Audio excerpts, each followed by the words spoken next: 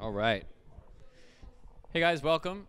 My name's Nathan. I work here at PencilWorks. I'm the community developer, and I'm talking into a non-working mic because we're broadcasting live. It's totally on. Welcome to the space. Let me just tell you a little bit about the intent for the evening. There's a lot of different people here from a lot of different sides. Some people are developers, some people are not. Some people are familiar with simply Bitcoin, and a lot of people don't know about Ethereum or the space. Some of it. So this is kind of like an organic conversation that was meant to facilitate a community around these technologies.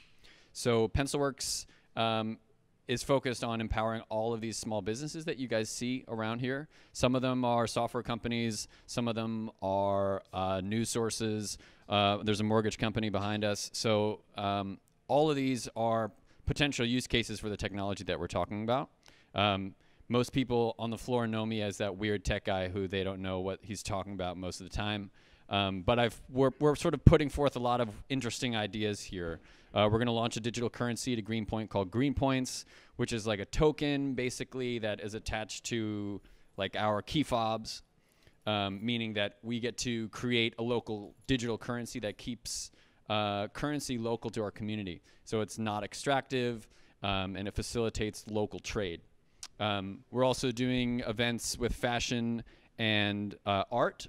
So we're going to be doing tomorrow night in Chelsea. There's a free event, which is the first, the world first event where art and fashion is both trademarked and sold on a blockchain, which is kind of cool.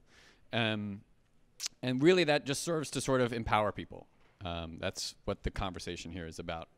So you're going to see 3 different companies tonight, RChain being one, Ihora, the company's called Soromitsu. They're a Japanese company built on IBM Hyperledger. And the third, which will come later in the evening, which is Bancor. They'll be showing up probably around 8:30. And they're working to sort of bank the unbanked and to empower people in a new sort of fintech era. So separately, our plug here is that if you want to be a part of our community, you can rent desks from us. You can rent office space from us. Just talk to me. You can look us up on pencilwork.com.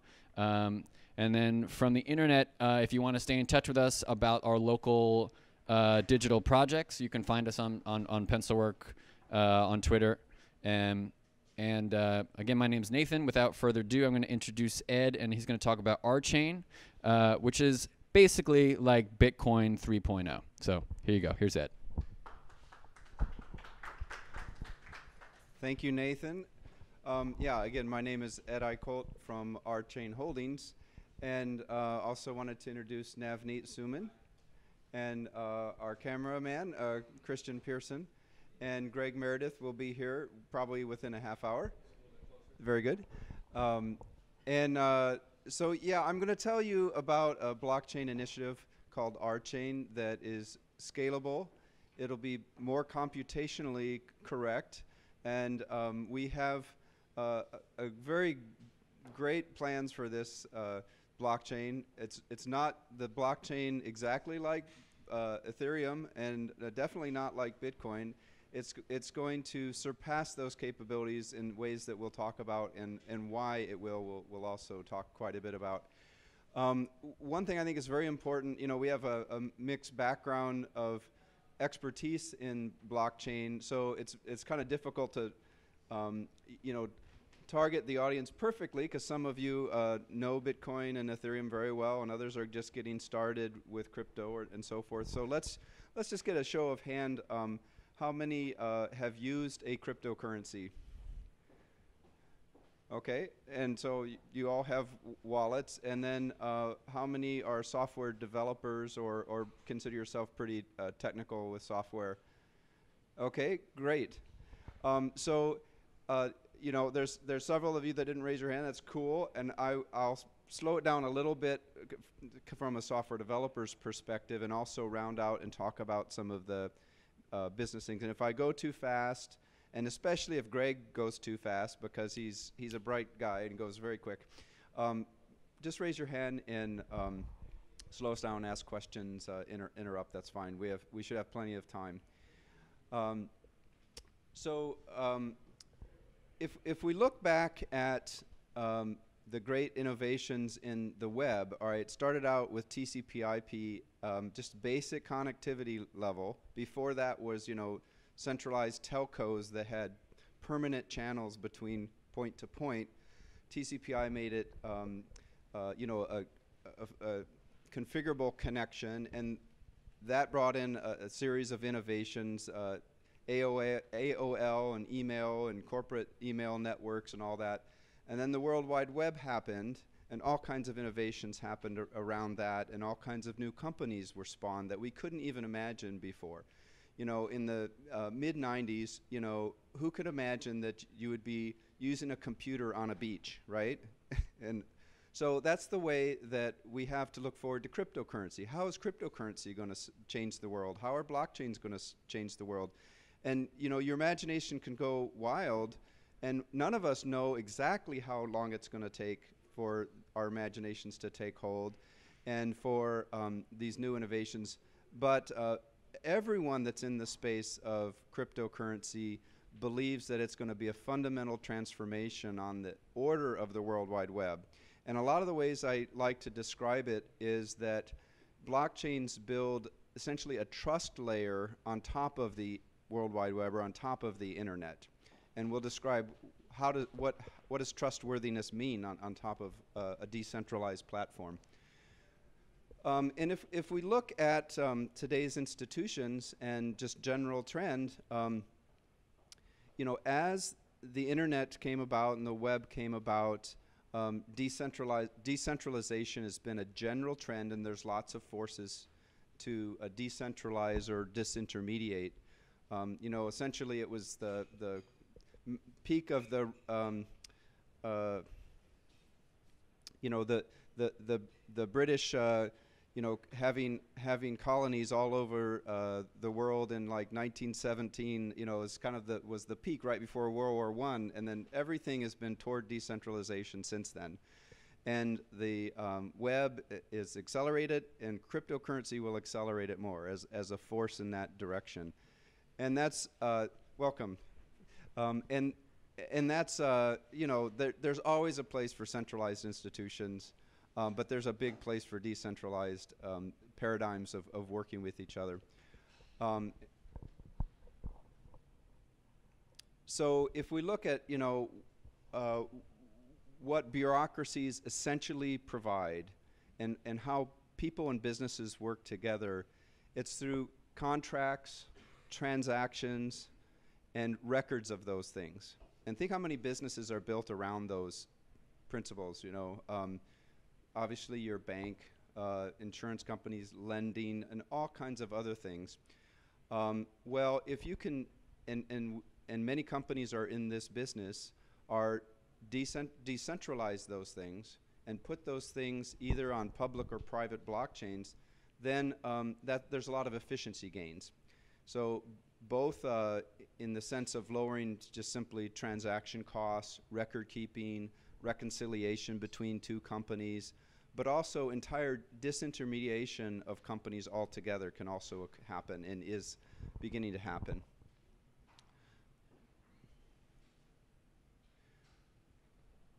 There's so much happening in the blockchain space.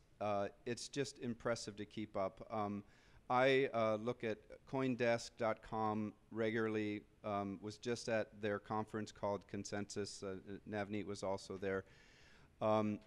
That was over at the Marriott Marquis, and it's so impressive to see 2,200 people in New York from all over the place meeting to talk about blockchain, the challenges with it and the opportunities. Obviously, New York being a large financial center, there were a lot of financials there. The CEO of Fidelity gave a keynote and talked about how Fidelity is using blockchain and experimenting with it and the challenge they're having. Identity is a big issue for institutions that need to have know your customer compliance, and so there's all kinds of solutions around that are being developed around identity and so forth. But I don't know if you can read these back there, but just go to coindesk.com, and any week, any day, you'll see major innovations happening. Central banks toying around with digital currencies. The British Royal Mint is going to issue gold contracts where you can buy digital gold and trade it, and it will be instantly cleared, and it'll be your claim to physical gold, right? So that'll be interesting. And all these things are just happening, you know, in the recent weeks. So it's awesome. And so what's so exciting about blockchain is it makes a lot of these things, contracts, transactions, records of them, programmable. And it makes, and more. So basically anything that's an asset you can record on a blockchain and guarantee that it has a unique record of its ownership. And that's really impressive. So blockchains are decentralized, so they run all over the world on nodes that don't have to be coordinated in an organizational sense, and they will come to consensus about the state of their data.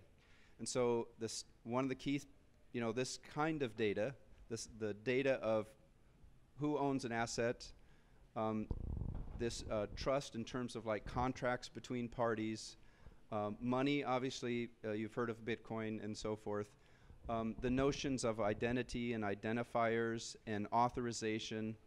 You know, think about the centralized institutions like VeriSign that gives credentials to websites that drive, you know, the HTTPS for SSL and TLS authorities and certificates. That can be on the blockchain, you know. So there's all kinds of disruption that can occur, and the benefits that are realized are cheaper transactions, guarantee of transaction integrity, permissionless user access, and so forth. So because of these capabilities, it's really poised to disrupt many industries and to reinvent a lot of end-to-end, either consumer to consumer or peer-to-peer workflows, business to business, business to consumer, and a new phrase I hadn't even thought about before is consumer to business, and quite awesome. And so I'm coining this phrase from author William Ogier, who writes The Business Blockchain, and it's an excellent book on how blockchains are being applied to businesses in these kinds of areas,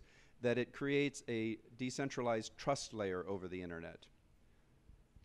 And so that's going to disrupt many industries. And it's just about any industry you think of, you can think of how blockchain would apply to it. It's really fun to brainstorm and to talk to other startups in all kinds of industries. There's been over $2 billion of investments available to the public. You can think of them sort of like Kickstarter, but these are then immediately tradable. So lately, tokens that are issued on Ethereum have been taking off quite a bit with what are the most recent ones, Christian? Gollum is pretty recent. The one the other day that raised $27 million in Aragon, yeah, so storage. These are tens of millions of dollars raised in under sometimes a couple of days. And so that's the level of interest that's pouring. In some cases less, right? So it's truly impressive. Many people think that these tokens and the price of Ethereum and Bitcoin, especially the last few weeks, is at a bubble. Maybe it is. It seems like it is. You know, it's a highly speculative investment area right now, I have to say, and warn you, if you will.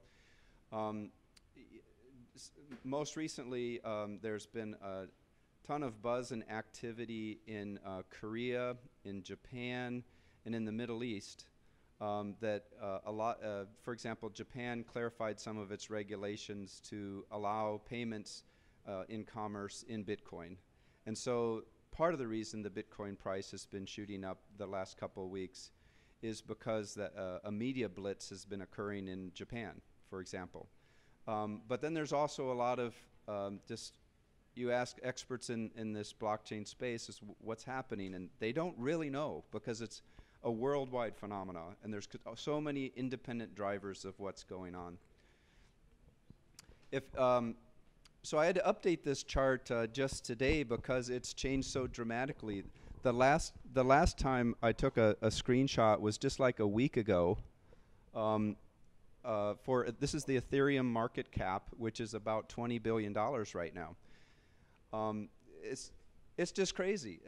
You know, I think in the last 2 days it's gone up like 30%. What the crap?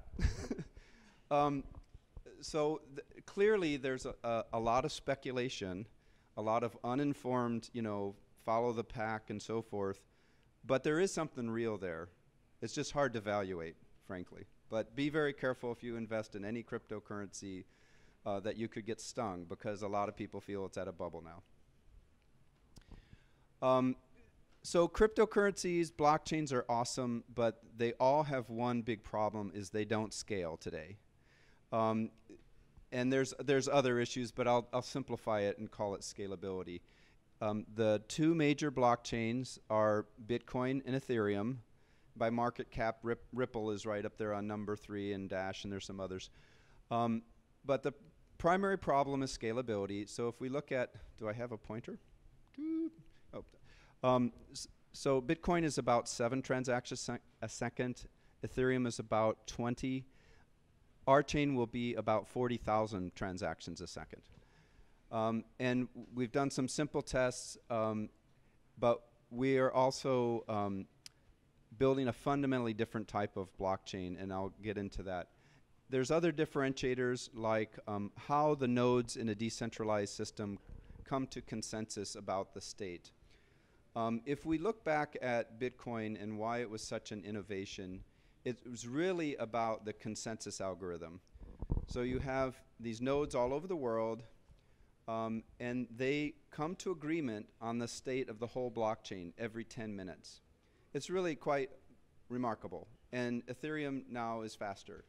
But how they do that was the innovation. It really wasn't the currency per se, because there were digital currencies before that, but it's the decentralized record of transactions and currency and so forth that was the real revelation. This notion of concurrency is really important when we're talking about scalability. So on a particular machine or a node, can you run one contract at a time, or can you run, you know, as many as processor cores that you have? RChain will be concurrent and allow many things to be run at one time. Programmable completeness. Ethereum is a programmably complete, or also known as Turing complete, programming language, and virtual machine. RChain is like that as well. Welcome. RChain will also support content delivery, unlike the other blockchains. So there's other projects working on content delivery, but they're kind of once removed from the blockchain. Christian mentioned storage as a project that recently did an ICO that's working on a decentralized storage, and there's a couple of them out there. RChain storage mechanism will be built right into that blockchain, so it's not a separate solution.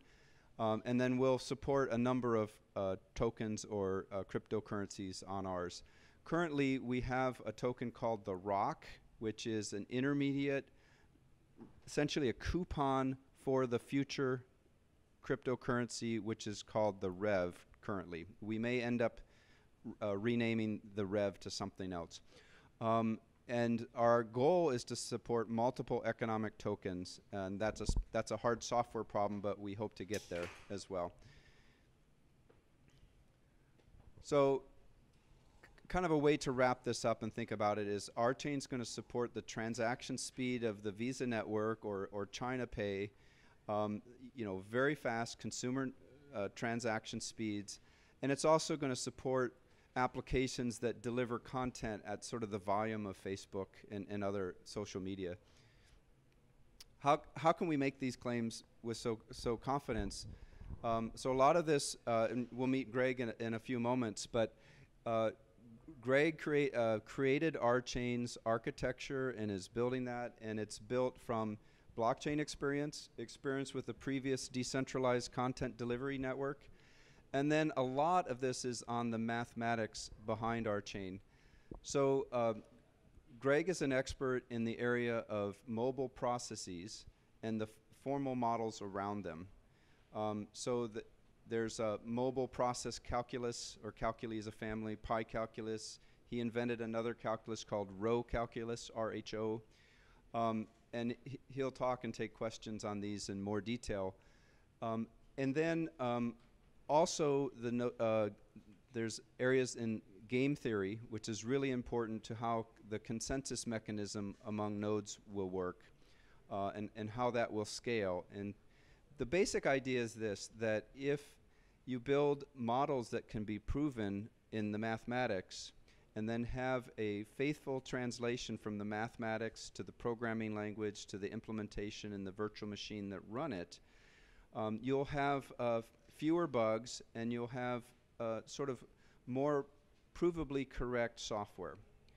If you remember a few slides ago, one of those arrows on the Ethereum price was the DAO bug, which happened like, I think, June of last year, which was a bug in a contract in Ethereum. It wasn't a bug in Ethereum itself, but a contract written in it for it, where they raised or created a project to raise funds to manage other projects. It was called the DAO. And it turns out that software contract had a bug in it, so they unexpectedly, raised about $150 million went into that contract, and then someone figured out how to exploit that contract and drain $50 million out. The Ethereum community was faced with a dilemma. They could sort of roll back the blockchain with software, or they could let that go forward. The Ethereum Foundation chose to roll back that contract and create what they call a fork, a hard fork of that blockchain. And so now Ethereum excludes that transaction. There's another Ethereum classic that includes it, but that's kind of dying out. So that's an example of what can happen when there's a software bug at the scale of millions of dollars in a financial infrastructure and a contract infrastructure that eventually will be worldwide. So it's very important that the software is correct and so forth. So we've created the architecture, and we're in the process of constructing it, and that will result in the RChain platform, which is open source. And that's managed by the RChain Cooperative organizationally. We also have another organization called RChain Holdings. We've built out a roadmap and are beginning to build out business cases for applications on top of that. So essentially RChain Holdings is an incubator and investor, and we're going to create our own software to bootstrap this system and solve end user problems. Okay, so we got the platform and applications side. So another view of the organization, I mentioned the RChain Cooperative building the platform. The RChain Cooperative is a member-driven organization, so that the proceeds from the profits of the RChain Cooperative will be they're called patronage dividends, and they will be sent to the members of the RChain Cooperative. There's a dues currently set at $20 to join the RChain Cooperative. We're in the process of registering on a per-state basis, so it's not completely open for membership yet, but will be soon, and we can talk more about that. Then there's the RChain Holdings, of which I'm the president. We have an agreement between them where we have already received a bunch of rocks to help bootstrap this ecosystem. We have a cash payment, or a series of cash payments, that's due from Holdings to the cooperative, and then we're also coordinating a roadmap of the technology that will enable applications. As I mentioned, we have portfolio applications, and I'll walk through the sets of applications we're going to build first. And they will service end customers with products. and then we'll have a set of investors that we're pitching to. On the platform side, this is a pictorial of the architecture. I'm not going to go through this in great detail. I think we'll put this back up when Greg is here, and he can talk about the platform in more precise detail than I will. But let me just kind of repeat some of the benefits of what the architecture provides. Is the nodes will be simpler to install than Bitcoin or Ethereum or others. The blockchain will synchronize faster. A node doesn't have to synchronize all transactions around the world, but there'll be, in essence, multiple blockchains per node. So a node can support one blockchain or 100 blockchains, and they're going to be organized hierarchically. So there'll be some kind of leveling of nodes, if you want. So one node may care about blockchain 1, 2, and 3, and another one maybe 4, 5, 6, and then you may have another one that cares about 1 through 6. But what this means then is, if you're buying a cup of coffee in New York, that transaction can be completely independent than if somebody is paying for rice and noodles in China, for example. Because, yeah, essentially the namespaces is the mechanism. I call them blockchains because it's a bit more easy to relate to for some people. But essentially it's multiple namespaces and Ethereum strategies calls this shards. They will shard their blockchain in the Metropolis release, which is their next major release. But not quite the same way we're doing. Sorry, this may be hard to read in back, but there is a long list of application possibilities and businesses that can be built on top of RChain.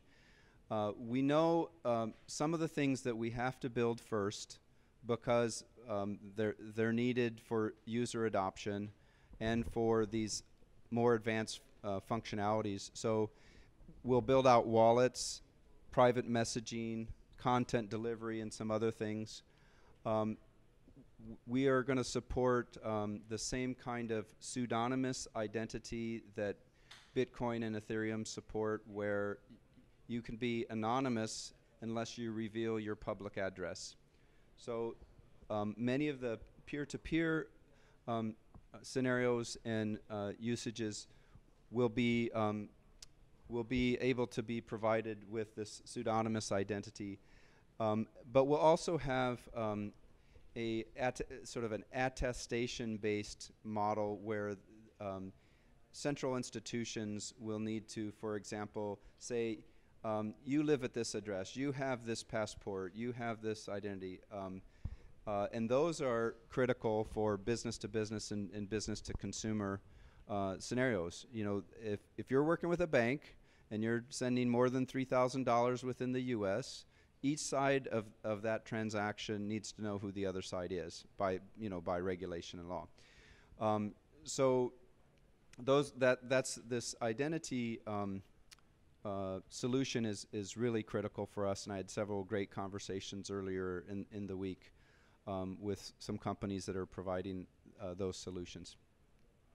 Let me just give you a use case. I thought it was such a neat use case someone suggested a few days ago, which was this consumer to business use case.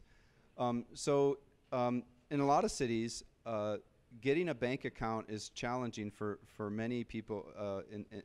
Much of the lower income population, they just moved to the city. They've been there a month. They've paid their electric bill, but they're still having a hard time getting a bank account. So this is just random idea, but okay. So what if the electric company put record of the electric bill on the blockchain that the consumer could choose to reveal to a bank and say, here's proof that I live at that address. I paid the bill, it's at my, it's at my name, and there's my address, and the utility company wrote that record, I didn't. Therefore, okay, well that's just one piece of the kinds of information that you need when you apply for further credentials or to a bank. that could be put on the blockchain and done much cheaper, much faster. So that's just, and that was the consumer to business example that I mentioned earlier. But that, I mean, that may sound simple, but there's just hundreds and hundreds of these examples, which are really exciting. There's all kinds of revenue models on which these businesses can be built. The blockchain itself is going to be essentially pay for value, or pay per transaction, or pay as you go. That's the way that the node operators get compensated for. And so there's no, on the basic blockchain, there's not going to be any credit, right, or free stuff, because then since it's not, unless someone stands up a sponsor, but a true decentralized blockchain has to be pay as you go. But that doesn't mean that at the application level that there can't be sponsored content, sponsored paywall kinds of user models, or freemium kind of models, and so forth. So all of that's possible at the top. But at the basic level, there must be the economic token paid for, and then RChain will also support, just like Ethereum has, secondary tokens. That in Ethereum, these are called ERC20 compliant tokens, is the most popular. RChain will also have the second layer of tokens, or application tokens. Application tokens are exciting because they're a way to collect around a community cause or a development cause. So these that I mentioned, Storage and Aragon and others, are app tokens on Ethereum. We'll have the same kind of ecosystem on RChain as well. And so then the application can charge in that token for its use, and thus be a way for the projects to raise money, as not just upfront on the currency or token issuance, but on an ongoing basis. And so these, if you think about a great business model, if you're in business or looking at it, is a subscription model where you have this stream of revenue that just comes in and that you can rely on. Well, that would be the ideal blockchain model as well for building an app, where the smart contracts just generate a stream of tokens based on its use. Our initial portfolio, and this is on the bottom, is the RChain Cooperative. We plan on a Series A investment to be closed sometime during the third quarter. And then we are going to ramp up, especially on the platform side. We expect an alpha in Q2 of 2008, and the number of nodes on this network will grow. We expect the 1.0 release and the issuance or conversion of rocks to revs to be in the third quarter of 2018. And then on top of that, we're going to release a number of applications, what I call the basic applications, and that will include at least a wallet application and messaging that is secure. And we'll also build out social applications on top. Initially, it will be a better messaging application, but over time that'll grow to content delivery as well, and then also content monetization. So the ability to this is so different than the Facebook model, which is ad-driven, and they make money by selling your data to other people. This will be a private social network where you invite in your contacts that you want, and the messages between you or among the groups that you choose to join are encrypted between you. So no government court that works behind closed doors can come to us as RChain Holdings and say, give me Fred's data, right? Well, we can give him Fred's data, but it's all going to be encrypted, and we're not going to have the private key to it. Fred is, and so forth. But also, this content can be monetized in the sense that a content creator can charge micropayments for access to their content. So think of the publishing industry. It's very dependent on, in the case of newspapers, on classified ads. that business went to shit because all the classified ads went to Craigslist and other online forums, and they lost their revenue stream, and plus the digitization of content. But then you go to like New York Times or Wall Street Journal and say, hey, I found a link, I want to read that article. Oh, please sign up for this 1-year subscription. It's only $200 or whatever it is. Well, now, so in contrast that with an excellent author, maybe a freelancer, and then a journal site that allows micropayments and a browser that you can control when you spend, and then you spend 5 cents to read that, okay? And it's done, right? And so they have a revenue stream. The author has a revenue stream, depending on how good their content is, and this could be anything as simple as a newspaper article, a comic strip, a 5-minute song, or an hour-and-a-half movie, okay? And you pay depending on how popular it is and how used it is. And further, if you're on the chain of promoting that content, hey, buddy, I just saw this great movie. I really suggest you watch it. You can get an incentive for promoting within that network as well. So that's the kind of social network and attention economy that we're going to create that will be monetized based on the incentives around your attention. Okay, so that, what happens to the old ad model? Well, it's going to be disrupted. We're also going to build a marketplace around services and eventually around goods, and a bunch of other applications as well.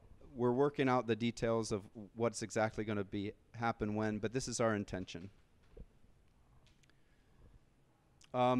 We've made great progress. I'm going to let Greg talk in more detail about the platform side and where we're at. We've participated in building a social network prototype, a services marketplace prototype, and we have a pretty clear roadmap and architecture of how we're going to do that as well. We have customer acquisition plans. These are, we're going to initially target those developers and those startup entrepreneurs that are familiar with blockchain, right? So if someone is into Bitcoin, Ethereum, and these other applications, they will immediately recognize the benefit of RChain as it comes to market. And even before, if they're trying to build, we've talked to a number of people at Consensus a couple of days ago, for example, that say, well, here's my proof of concept. I'm building it out on Ethereum, but I know it's not going to actually get deployed there because unless Ethereum fundamentally changes, we can't. We just can't meet the volume. We can't solve this problem. And I said, well, let me tell you about RChain. So that was an excellent opening, and it really made me feel great about the journey that we're on. After targeting those application developers and entrepreneurs, we're going to, especially on the RChain holding side, work with companies that are serious, they have a business case, and they're ready to either have an existing startup or a new startup, and they want to work with us to learn RChain and for us to help them get started. So we're going to be an incubator as well as building these applications that we talked about in all kinds of areas.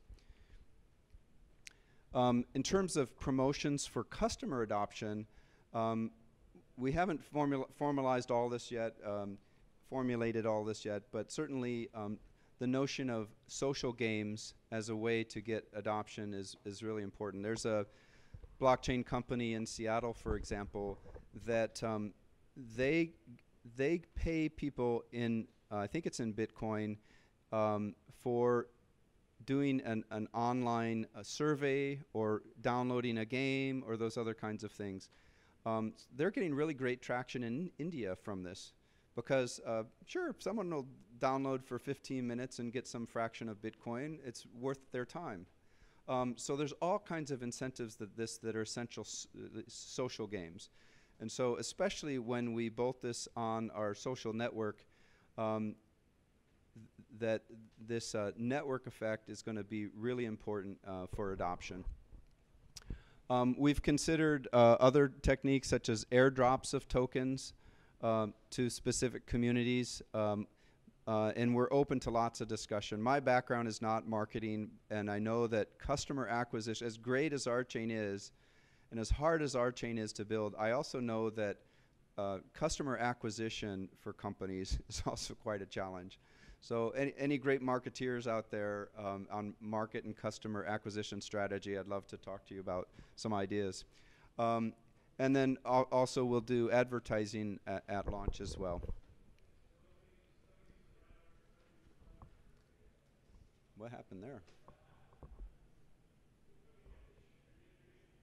Oh, it's a build. So how valuable is this? Well, if you imagine the value of Visa or Facebook or Amazon, especially on their cloud service side, they have staggering market caps. We only need a few percentage points of these kinds of numbers to be a very profitable company.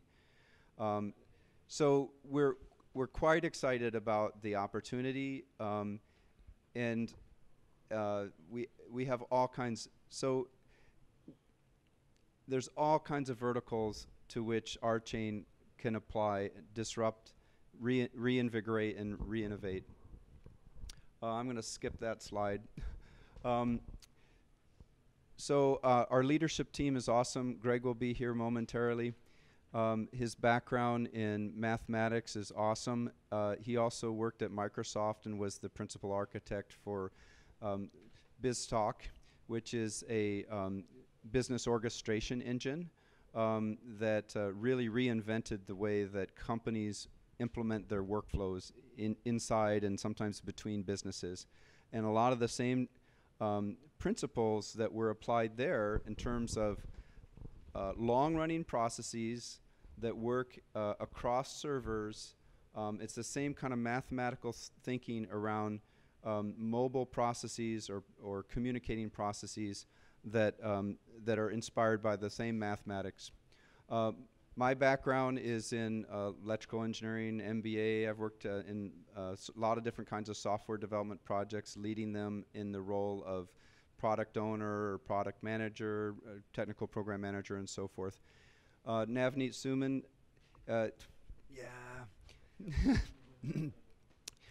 is advisory services and consulting background. Navneet and Greg and I have worked together for over 2 years, and we collaborate wonderfully. I'm very thankful for you, Navneet.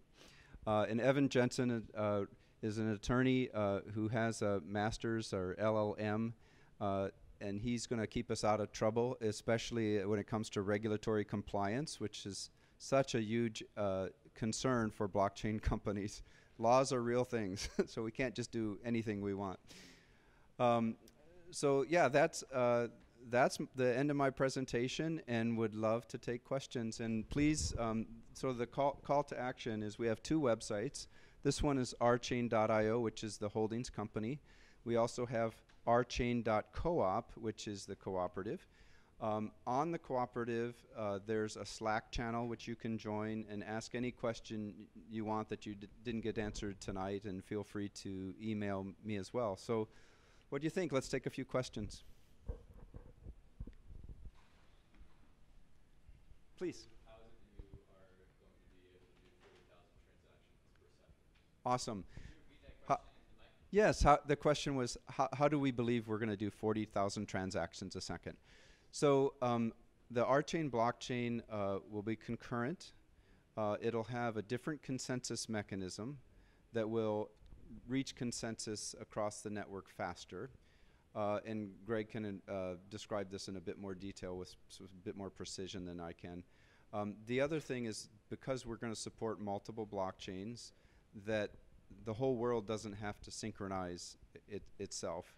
The key thing about the consensus algorithm, in addition to the things I mentioned, was that most transactions can quickly be verified that they don't have conflicts. They're not a double spend. They're not trying to do things in a different order. Most transactions are independent. So most block commits don't even have to go through a betting cycle is what it's called in Casper proof of stake, to say, okay, so there'll be a series of propositions that aren't whole blocks, but it might be my node says, well, I had these 4 transactions, you know, A sent to B, B sent to C, D sent to E, and so forth. And that's my proposition for this to be included in the block. And so another node may say, well, I had these 100 transactions, right? And another one says, I had these 1,000 and so forth. And so the nodes, for my naive characterization, they talk to each other and say, there's no conflict here. There's no attempt for double spend. We'll commit it. There is you know, a bonding and betting cycle and so forth, where there's economic incentives for the node strong economic incentives for the node operators to be betting rationally and proposing rationally, because if they don't, they will lose money and their transactions will be reversed, you know, on a subsequent block commit. But that's one of the differences. But so it's the concurrency, it's the multiple blockchains or multiple namespaces, it's the betting cycle, are how these all add up. The ICO with scenario, is that effectively RChain's ICO? Yes. The share of that, so that or is there another ICO? Yeah, so the question was the ICO with Scenario effectively the RChain ICO? Was that effective? So Scenario, the company Scenario Limited, had an ICO in like March of 2015, and then they had a second coin offering that was around September, October, November, maybe I don't know if it went into November of 2016. Scenario's token is called the AMP, AMP. It runs on the Omni network, which is on top of Bitcoin ultimately. So Greg was with Scenario from early 2015, I believe, through December of 2016. And during that time was the chief technology officer who specified a lot of the pieces of both the social network and parts of RChain at the time. Scenario promoted during that period, especially on that second coin offering in September 2016, both value propositions, RChain and the social network. My view of it is that the company overcommitted, and they promised to do 2 things. But there was a falling out, frankly, with Greg and Dor, the CEO of Scenario. And I'm not going to go, especially on camera, into details. But ultimately, there was a decision made for Greg to leave the board and leave the company. And then in December of 2016, the RChain, late December, the RChain cooperative was formed, and about a month later, the RChain holding company was formed. So, so to answer your question directly, my view is yes, Scenario made a promise to its second ICO purchasers of the AMP that they would build RChain. But then just 2.5, 3 months later, they removed their ability to deliver it. So they couldn't fulfill their commitment to do both. So they, my understanding is they're still committed to deliver a social network, but I don't know how, and I haven't been following them. So there's been a lot of other color. Feel free to ask Greg more about that.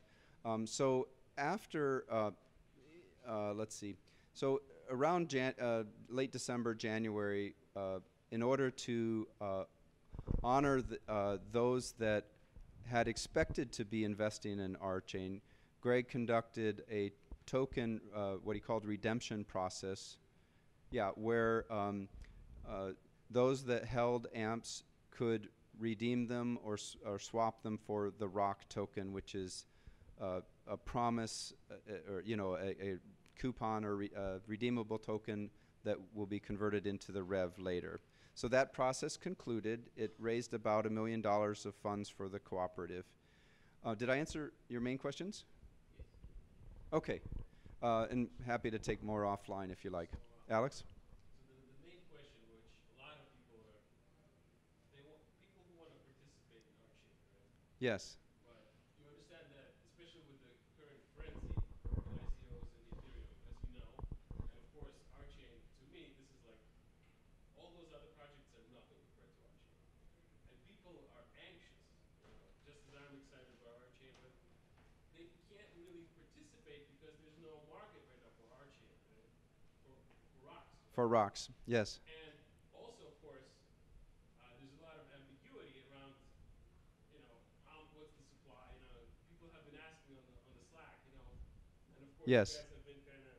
I know Yes. there's some legal situation that you don't want to discuss that, but at some point, you're going to want to reveal some of that, right? And make that concrete so people can plug. Yes. Yes, yes. Right? Absolutely. Okay, let me try to summarize that for those on the video that may not. So I'll do my best.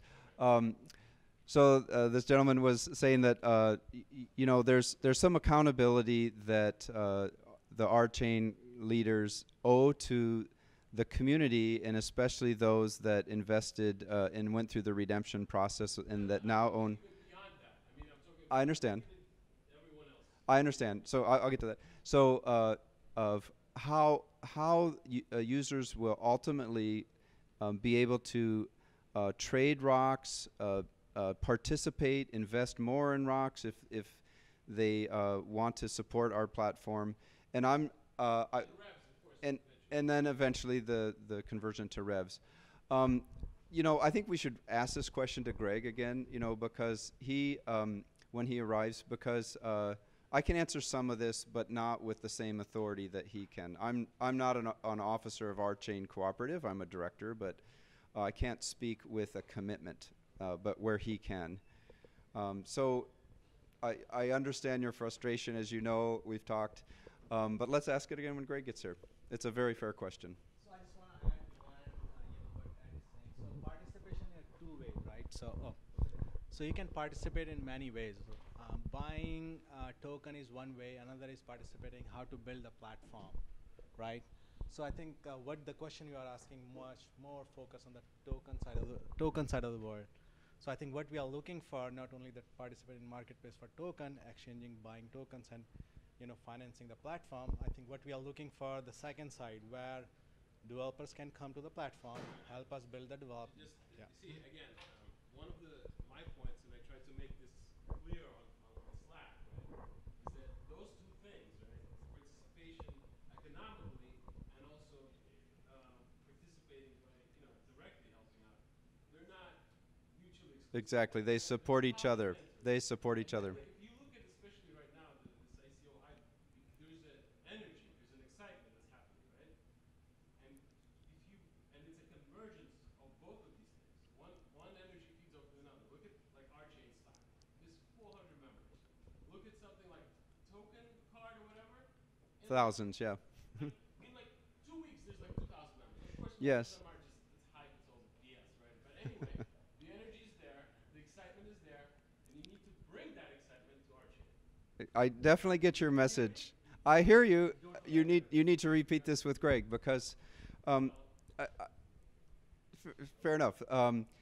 So let me just recap again. So one of your points is that having a tradable token helps the projects in many ways, not just for the participation of those that are investing, but also around the buzz, the community building, and so forth, and also to honor those that are actually working on the project and that have to pay bills. So I get all of that, believe me.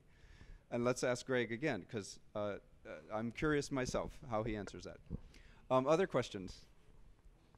In the back in red? Yeah. So my question is, let's say that RChain is finally put into production, and there's more of a like a DApp ecosystem that goes around it.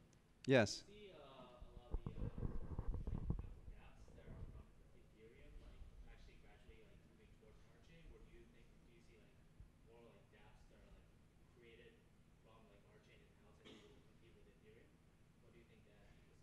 Yes, so the question was, as RChain goes into production, do we see brand new dApps being created or dApps that were created for Ethereum or other blockchains migrating to use RChain, and what do we see that ecosystem looking like? I think it's going to be quite interesting.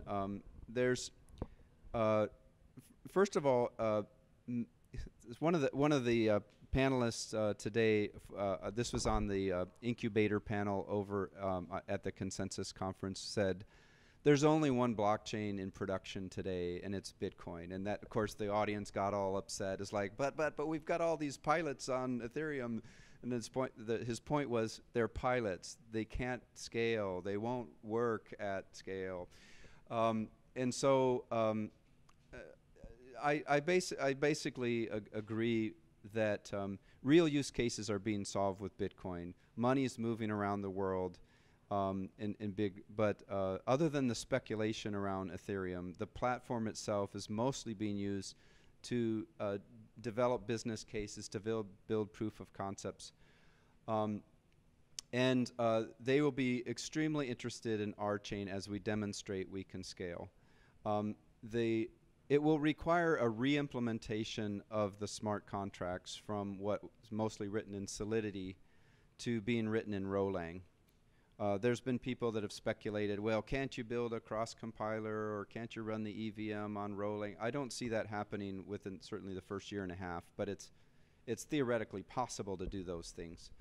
You know, I hope we'll have the problem where we're going to have too many applications wanting to build on RChain, and we can't keep up with them, and it's going to be awesome. But how exactly and what sequence it's going to happen, I don't know. But let me just give a shout out for those companies especially that know that Ethereum or Bitcoin or other blockchains aren't going to really solve their problem.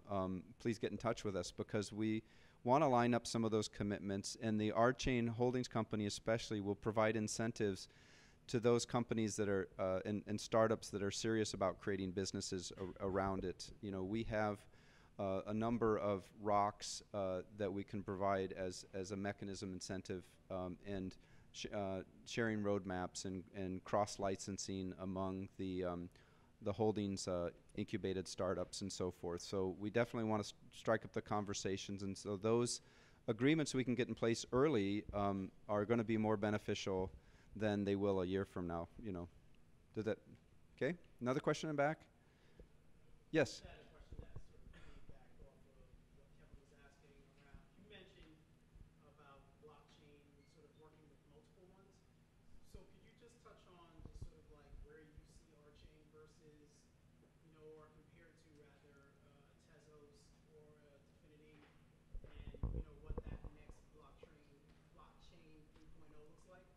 Yeah, so the question was to compare RChain and supporting multiple blockchains with Trezos or Infinity and others. I'll be honest, I haven't studied all the other blockchain projects. I've read, you know, sort of the summary as they come through. All of them are really after a lot of the same goals, you know, scalability. Some are going to be perhaps more friendly to institutions, and that they're going to be permissioned and so forth. But which ones ultimately scale? This is Greg. Kind of remains to be seen, and we will deliver. And I don't know whether those will or won't deliver. It's sort of the short answer. I need to go on hold for a second and take this call from Greg. Talk among yourself. Yep, we're good here, right? All right, so let me tell you a little bit about what Makoto is doing with his company Soramitsu in Japan. So as part of the Consensus 2017 and the Token Summit meeting that's going on this week, these guys flew in from Japan, which is currently in tomorrow, to be here. So he came all the way from tomorrow. So this is going to be great. They're working on, like, so RChain is a lot of theory and not built, obviously. But that doesn't mean it won't happen. It just means that they're building the next big thing. So these guys, on the other hand, are fully functioning. They're working on IBM's Hyperledger on Sawtooth Lake, which is like totally in the open. It's in the wild, and these guys were recently hired to do the software for the National Bank of Cambodia, which is a really big project. He and I are also working together on a medical insurance project to reduce fraud. Medical insurance companies are being robbed basically like casinos, and so we're going to use their KYC, AML knowledge in that zone to help reduce fraud. So Makoto's experience is also in AI, and he's got a huge wealth of knowledge in that area. So I'm going to let him sort of chat a little bit about what they've developed and what they're doing and what their roadmap is in the future. So I give it to Makoto. This is just for the internet. Okay, great, thanks. Can everyone hear me? Okay, so I'm When I move you over here so they can see your... I accidentally bumped the cable here and it got kind of knocked out, so I need to... this thing's kind of fragile, so let's see if we can't get it working again. Yeah, it worked fine a second ago. I think the cable has to be moved a little bit, so... You don't have another Mac adapter, do you? This one. This is mine. That one, that's not USB-C. Shoot. So, let's... You can do you can do airport. You need a Thunderbolt to HDMI adapter, another one? I have one in my bag. Let's do... Yeah, let's do this. We could try that. Uh, We can also try Wi-Fi here.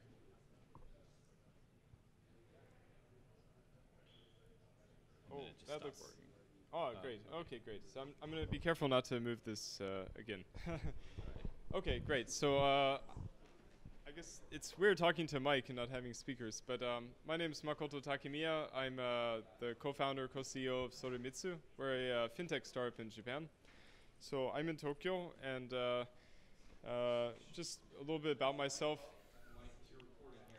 Right there, it's good. A little bit about myself. I'm a naturalized Japanese citizen, so I moved to Japan about 9 years ago and became a citizen 2 years ago. That's why I have a Japanese name, Makoto. So a little bit about my company. So we created this company last year. The main focus was to work on digital identity. Without a digital identity, you can't have a digital economy, so it's very important to have some way to prove who you are in a remote setting, like on the internet. And so to do this, we wanted to use blockchain technology. The reason being, it's a good way to create digital certificates that are signed by some authority, and then it's kind of like a notary service. So someone notarizes these certificates and says, you know, this is who you are. So I'll talk more about that service later, but that was the main reason why we started this company. And then to do this, we tried different types of blockchain software, but none of them really met our needs exactly. So what we did was last summer we created a project called Ihora. So Hyperledger Ihora, we open sourced it last September, and it was accepted into the Hyperledger project in October. So I'll talk more about the platform later, but we're using this platform to do various services. For example, we're doing basic economics research with the University of Tokyo, University of Aizu, and International University of Japan, Glocom, which is a think tank. We're also working with a Japanese net securities company, Rakuten Shoken, and we're also working with the third largest casualty insurance company in Japan called Sompo Holdings in order to manage weather derivative contracts. And then last month we announced a project with the National Bank of Cambodia to make a new payment system for the country. So I'll talk more about some of these use cases. The executives of so I'm the co-founder and co-CEO along with Okada, and then we have a chairman who's Matsuda. So he used to work at a securities company in Japan, and he, I don't know, does a lot of venture capital nowadays. And then our chief operating officer, Miyazawa-san, he made a digital currency in Japan called Edi. Well, it's a NFC-based payment. So he used to work at Sony, and Sony developed Felica Type F technology, and that's used in... so he was one of the creators of that, along with one other person. So they spun off a company, and then that became Rakuten Edi. It was bought out by Rakuten. So this digital money is used by 100 million people in Japan, and you can use it at any convenience store. The same technology is also used in London, the Oyster card, and in Hong Kong, the Octopus card. So it's used all over the world. He left Eddie in order to come work with us, mainly because NFC technology has certain limit. It's very expensive. It's very hard to get stores to buy a device to read NFC, and then so NFC is near field communication, and it's really hard to build the infrastructure for this. So using blockchain technology, it's much easier to build a simple and fast payment system that just is based on mobile phones. So I'll talk more about some of the use cases we're looking at later. So we're a member of the Hyperledger project. The Hyperledger project is run by the Linux Foundation. Has over 130 members right now, including major banks and even some government institutions. And in the U.S., Federal Reserve Boston is a member as well. In the UK, the Bank of England is also an advisory member. So we're there from Japan. It's hard to see our logo out of all these other logos, but what we're all working together is to build some kind of standards for distributed ledger technology and how digital assets can be managed. Because right now we don't have these standards, and that's a big thing that's holding back a lot of financial and commercial applications on the internet. In Hyperledger, there's actually many different projects, and inside that there's 4 different distributed ledger platform frameworks, and those are Hyperledger Sawtooth, which was created by Intel, Hyperledger Ihora, which we created, Hyperledger Fabric, which was made by IBM, and Hyperledger Burrow, which is it used to be called Eris, so it's a fork of Ethereum, and it just got accepted. So I'll talk a little bit more about Ihora. So we created Ihora to have, to really focus on mobile applications. So the architecture is designed to have really low latency and fast finality for transactions. So that guided our design principles, because we were looking for mobile environments. So if you go to a store and you want to pay some money, you don't want to wait a few minutes or even a few seconds. You want it to be really fast. So within 1 second, ideally, right? So that guided our technological design decisions. Because we're a small company, we're working with different use case partners. These are different companies and even a city in Japan who are working with us in order to kind of talk about different use cases, like how can this technology be applied. So for example, if you're a city, you can do things like manage land titles or manage voting in a very secure way. And so these are some of the people that we talk to about some of the use cases for this technology. And it's hard to see, so it's really small. So some of the people involved are like Panasonic or NTT Data or Mizuho Josoken. It's a child company, Mizuho Financial Group. So it's a different, fairly large places. Also the National Bank of Cambodia. And for development partners, these are companies who've come together and said, we're going to work on this open source software for you, or with you. And we're going to build this system together. And so there's 6 companies right now, including the National Bank of Cambodia and Panasonic and NTT Data, CAC. So some fairly well-known places. So we made Ihora to be really mobile first. This app is available on the App Store. And in this app, anyone can download it. It doesn't really have any value, but you have these like Ihora points. So this is just a sample app, so just to demo the system. But what you do is you can scan a QR code and then type in an amount to send, like 1 Ihora point. And then I can hit send, and then the transaction is confirmed. So actually that's about the speed it takes. The servers are in Tokyo, so it's a little bit slower here than in Tokyo, but it's pretty fast. It's less than a second to send some money. So this is the type of use case that we're really looking at and considering with Ihora. So to make it easy for people to create apps like this. We created SDKs for Android, iOS, JavaScript that let you do things like key generation and digital signature generation on the device. You don't want to trust your private key with someone else. You want to do all the signing on the device itself. So that's really an important feature of this program, I think.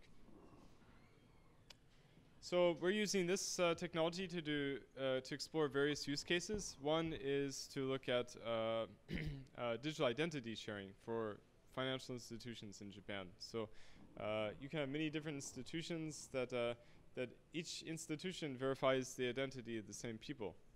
They don't share any data or information. They all just do the same work independently.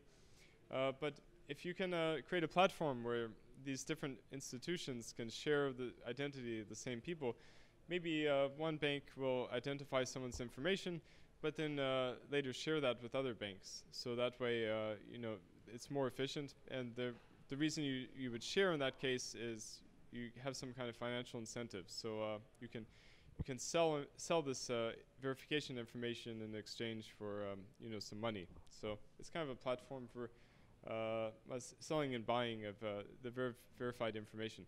So, but there's a key point, and that's you don't actually sell you don't actually share the personally identifiable information of people between the institutions. What you do is you take a hash of the information, and then you digitally sign that hash. And I think everyone here knows how hashing works, or at least the concept. It's a one-way function. So you put in some data as an input, and you have a unique random number as an output for that inputted data. So then you take that random number string, and then you sign it with your private key, and you create a digital signature. And so the digital signature could be from like I don't know, Citibank or some place like that.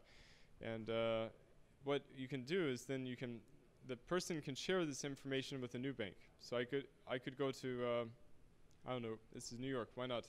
Go to Goldman Sachs or something and open an account. I give them my information, and then Citibank gives them the digital certificate that they signed with the hash of my information. And then they hash my information at Goldman Sachs, and they check that the digital signature is a match. So they see that Citibank already looked at my address, verified I'm not on any watch lists, and opened an account for me. So it's kind of a way to outsource the verification of people's personal information to other institutions. So this is actually made for the Japanese regulatory environment, but this is something we're working towards. So this service hasn't actually launched, but we created just a prototype, and we're talking to different institutions in Japan, working with them on this. So it's just a very simple app. And there's many things about identity, but you can expand it to institutional identity and things like that. One other thing that's interesting is once you have identity managed, you can then do asset management on top of the identity. So one use case that we explored was with an event currency in Fukushima. So this is called Moika. It's a one-day event currency at an anime event. And most, I don't know, currencies, digital currencies, you pay some money and then you get it in exchange for the money that you pay. But because this is a fun event, we want to promote communications. So what we did was you take your phone and you shake it, and then it creates a QR code. And then within 5 seconds, if someone else would scan the QR code, then new units of this currency are created and given to both of you. This is how it works. So you create a QR code, and then someone scans it. If they scan it, then you get new units of the currency. So there's actually a video of this in action. So this was filmed by NHK, national news broadcaster in Japan. But yeah, you can see people are scanning each other's phones and then creating this new unit of the currency. It's kind of like Bitcoin mining, but instead of a computational puzzle, it's through communication. And then, you know, these are just points created out of nothing, so they don't have any value. But to kind of bootstrap the value process, what we did was this is a one-day event. So what we did was we bought some coffee and popcorn and cocoa, and you could exchange it for this currency. And you could also take raffle tickets, and you could win, like this guy's taking a raffle ticket, and then you could win various anime goods or buttons with this character Moika on it. And you could send the currency to each other using QR codes. So this is the simple payment system that we had. So anyway, this is kind of a fun event. About a quarter of the people who attended the event downloaded and installed the apps. So it was actually quite interesting. So we expanded. This is just a one-day event. So we want to expand this to something more meaningful. So what we did was, in March, we did a test at the University of Aizu on a campus currency for the campus. So called a byakko. And so at the campus store, they have different things, right, that people buy. And what we did was we gave them this iPad, and this is a register application. So you can scan register QR code in order to send money. And this is first. What you do is you charge the app with Japanese yen. So it's kind of like a prepaid card. Is how it worked. So it'll show it in a second. So if you want to charge 3,000 yen, you give them 3,000 yen at the store, and then you have 3,000 digital yen. It's called byakko. And then you could use that at the campus store, or you could use it at the cafeteria. And it was just a very simple test that we did for a couple weeks in March. And this will go, we're expanding this to be available to all students at the university and launch in summer. So in a couple months we'll launch. We've been working with this professor at the university on this. So it's kind of a fun project. Just, you know, until now they actually have a physical card at the university that's magnetically read. The reason to use this currency there is because you get a discount at the cafeteria if you use it. So it's like a 50 yen discount or something, but you know, it adds up, and students don't have much money. So and I've bought this card before, but then I left it at home in Tokyo when I go up to Fukushima. This university is in Fukushima Prefecture, and so it's much nicer to have a mobile phone, because then you always have your phone with you. So that's byakko, this very simple campus currency. And we're hoping to kind of expand this to be a more general platform that you can then use at any university in Japan. So that's one of the things we're working on. Another thing that you can do once you have a digital identity that's on your mobile device is you can manage different things like contracts. So for example, weather derivative contracts. So we're working with Sompo Holdings. They're one of the, the third largest disaster, insurance company in Japan. So they handle things like, earthquake disasters or car accidents, things like that. So let's say they also do things like, to hedge risks, they sell financial derivatives. So you can buy a derivative saying that next week on Monday it's going to rain or not. And if it's going to rain, I get some money because maybe I have a big event and it gets canceled. So what we do is it works like a smart contract. Our system gets weather data from the National Weather Service. It gets written onto the Ihora blockchain. And then there's a contract that runs once a day, saying that if the weather data, if it rained or not, if the conditions match the conditions of the contract, then the person gets paid some money. So we do automatic payout. So this is a good use case for kind of automating the workflow of things like rule-based contracts, and it's really quite simple. Until now, a lot of this is done by hand. So it's good to kind of create an IT layer that handles this. So that's one of the platforms we're working on.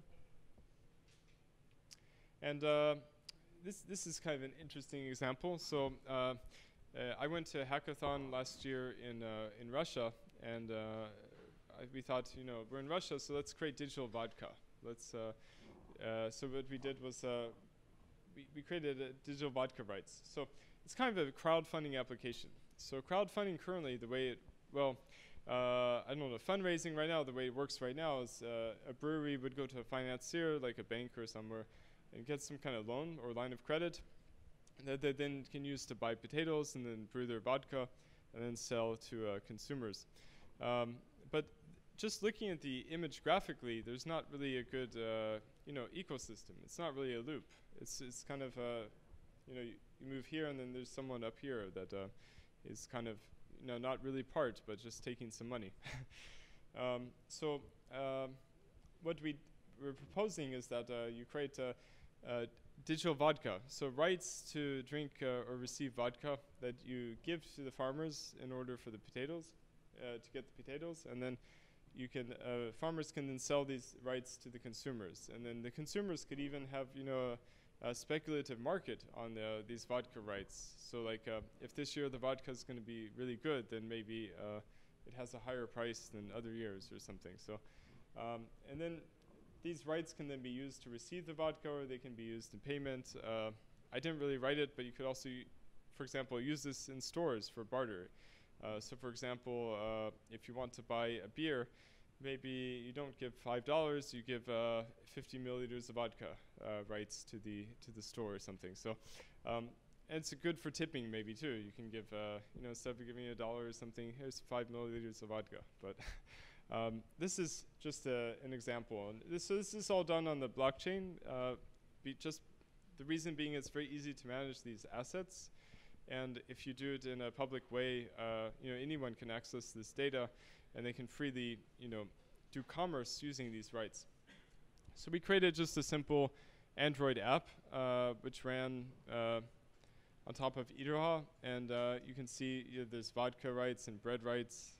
So you could then send this to people using just QR codes, and there's a little bit of gamification as well, like with badges. Like if you send a bunch of vodka, you get some kind of credit or badge. But anyways, this is a very simple proof of concept that we built. Just a hackathon, but actually it's a very serious task. Like you could expand this to things like crowdfunding a new movie theater by selling the seats ahead of time, or buying an airplane and selling the right to ride on it. So it's kind of an interesting, idea. And then, we're doing other work as well. So we're also building a payment infrastructure for the Kingdom of Cambodia, working with the National Bank. So this is just a settlement infrastructure that is actually using blockchain technology. I think this is the first case in the world of a central bank using private blockchain technology for a real use case. So this is quite a fun project. We just started last month, and one of the interesting things is that the National Bank is actually working with us to develop Ihora as well. So they're contributing to the open source project, and it's quite a fun project to work on. There's a lot of future work. I don't know how much I should go into this, but if you're really familiar with distributed ledger technology, maybe you can understand some of these arguments. So if you have central bank digital currency and securities, you can do things like DVP, so delivery of some kind of shares for payment, and you can do settlement finality in a very quick and easy way. And the advantage of using distributed ledger technology for this is you get transparency. You can look at all the transactions, and you can see who did what, who owns what. So you can do things like stop insider trading, or stop illegal money laundering, things like that. And you also get high security because records are tamper evident. If you try to change any of the data in a distributed ledger, you can see that the data have been changed. There's some disadvantages though, and that's privacy. So all the transactions are of course visible, so you can see who has what.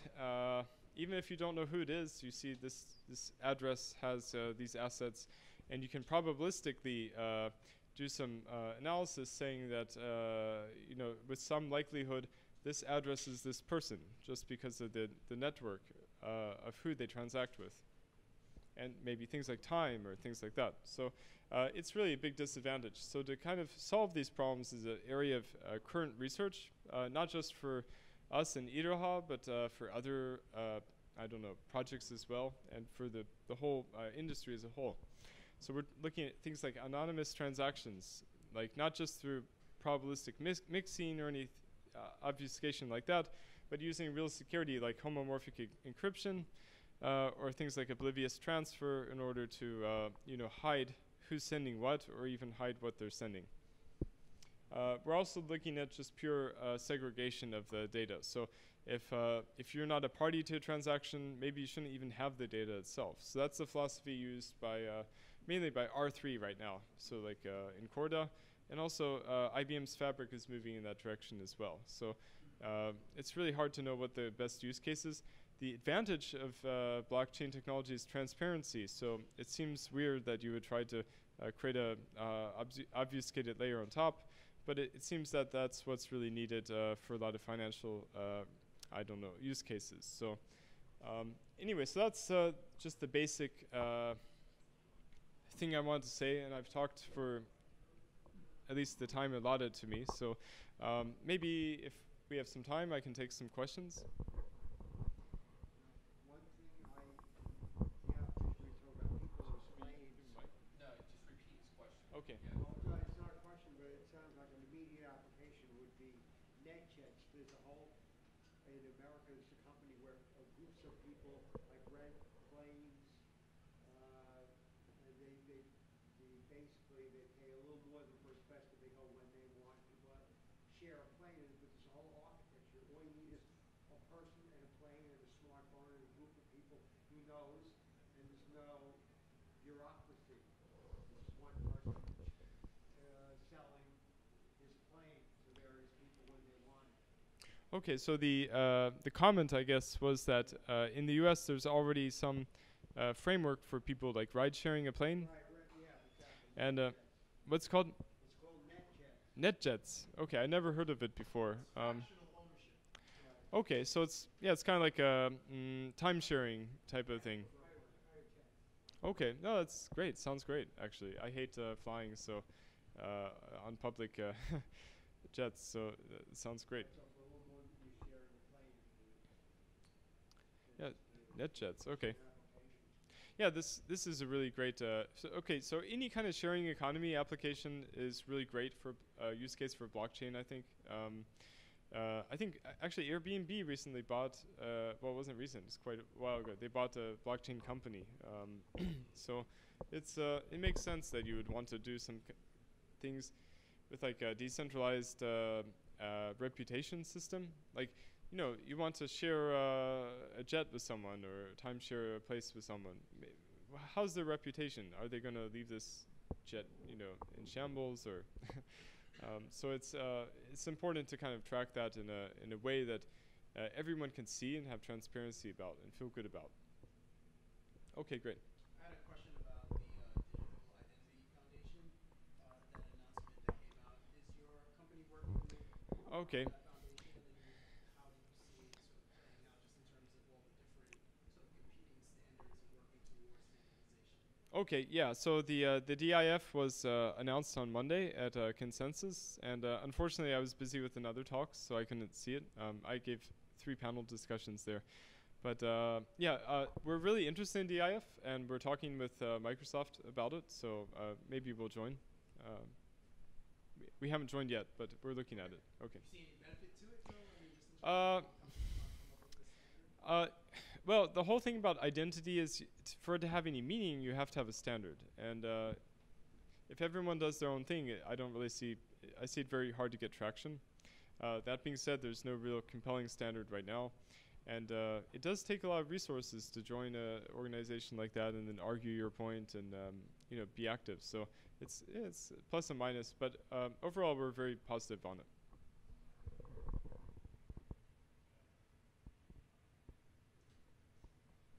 You can ask technical questions too. Doesn't matter. Maybe Nathan has some questions. Yeah, I'll ask you a question, a stupid question. Oh. So,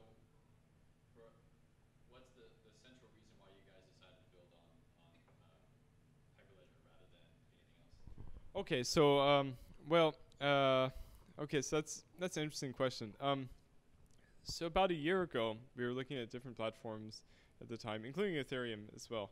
But I don't know, they didn't really meet our needs for mobile applications. Okay, so one is transaction finality that is really fast. So Ethereum uses Nakamoto consensus. At least, okay, so there's Eris and there's other things now, but at least a year ago it was not as coalesced as it is now. So using things like any kind of mining-based blockchain isn't really good for transaction finality, because two people can generate blocks at about the same time, or at the same time, and then you get uncled blocks. So you get blocks that your transaction could disappear after it becomes final. So that's really not. It's very unlikely, but it's very bad for any kind of financial use case. Another is the whole architecture should be really low latency and high performance. So looking at things like Fabric a year ago is very it wasn't really meeting the performance needs that we had, and Bitcoin, of course, is extremely slow. So what we did was we said, let's write our own architecture in C++ and just make things really as highly optimized as possible to handle things like 1,000 transactions per second, and then finality within a second or something. So that's what we're working on. So anyway, so it's mainly just none of the platforms out there really met the performance criteria that we had when we started out. So, and we had a good team, and we said, we have enough developer resources where we can, make our own system. So. So how many people on your team, and are you like going to companies and saying this is what you need, build this, or a consortium building this? Like, how are you able to do like 30 things? Like, it's insane. Like, it's impressive, but like, how's that streamlined? How big is this company that you're running? Okay, yeah, so that's a good question.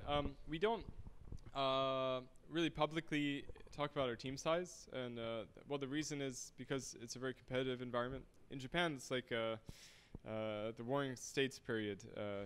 Everyone is out to eat each other's pie. But we do have a good team that is sufficiently capable of doing at least parallel projects. And how do we get projects? How do we do our marketing or whatever? So we just talk to a lot of companies. We try to focus not on the technology really, but the needs that people have. So and also potential. So we can say, like for example, we go to a company and say, you've got a lot of users, but you're not really monetizing your user base. You've got like millions of users, but maybe all you're doing is giving them advertising or something. You can expand that. You could do something like build an app bank based on blockchain technology, really cheap, and you can. Banks have a hard time finding users, and you've got users already, so let's do this. So anyway, so that's the type of thing that we talk about, and then we also look at needs, like, for example, the derivative contract work. Maybe you're doing a lot of stuff by hand. We can automate this for you, and you can save you a very, easy to understand amount of money. So that's the type of thing, and we don't do too many projects in parallel. We don't really do more than 2 or 3 projects at a time in parallel. We just work really focused and really fast. And if we can, we try to keep the same people working on only one thing at once. Otherwise, there's a huge context switching cost.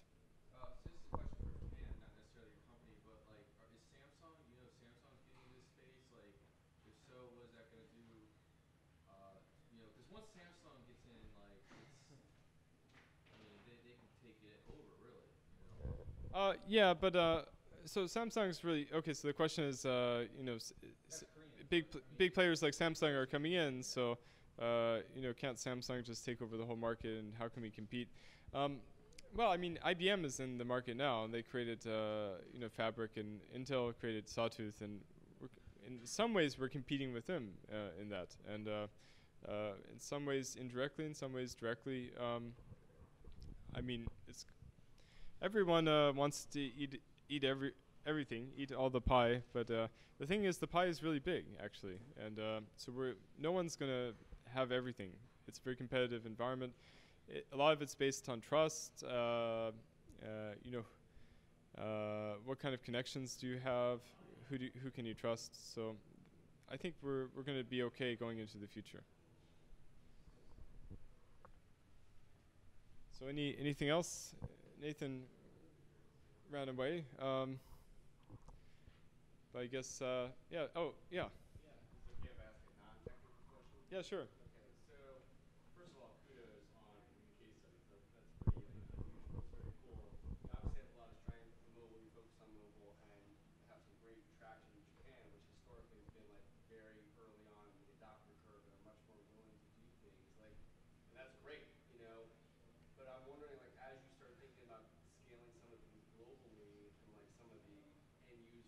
barriers that you might encounter there compared to Japan? Like, how are you thinking about potentially how you either need to develop or advise your partners to develop differently, given the fact that adoption cycles are traditionally longer in, say, North America and Europe than in Japan? Does that make sense?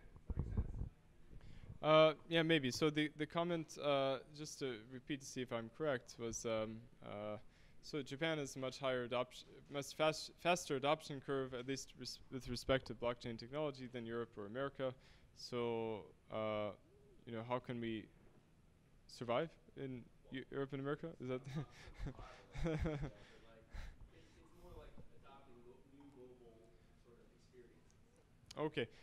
Yeah, I think a lot of it comes down to needs, and to be honest, in a lot of places, including Japan, America, and Europe, there's not really a lot of needs. People have great infrastructure already, so that's why places like Cambodia have been some of the fastest for like real payment systems. In Japan, there are some needs that institutions have just because of kind of maybe poor IT decisions and management, built up over a few decades. In the US, I'm not totally familiar with the market. There are needs here. A VP from JP Morgan told me that they're not even sure what kind of assets they have because of decades of like errors inputting numbers from various contracts.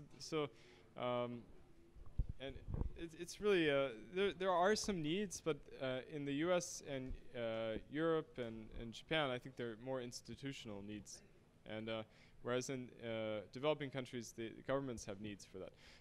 There's also one other comment that in Japan, a lot of financial institutions don't really have strong IT departments. If you come to New York, Citibank or whatever has, even Goldman Sachs, they can program anything they want. They don't need us, which is, I think, in some ways, slowing things down in the U.S. and Europe, because the institutions, they kind of think or they know that they can do things themselves, but they're really huge and slow giants or dinosaurs, and they don't really move very slowly. So a company like us can move a lot faster. In Japan, they need us.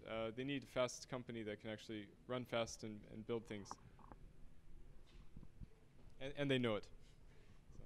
I want to thank you for coming, Makoto. Thank you so much for your time. Yeah, thanks. I really appreciate it. If there are any other questions, we're just going to kind of organically move into another Q&A, and then we'll have the third company, Bancor, do a short presentation. So stick around. We're just going to swap into Greg's work, but let's thank Makoto. Yeah, thanks.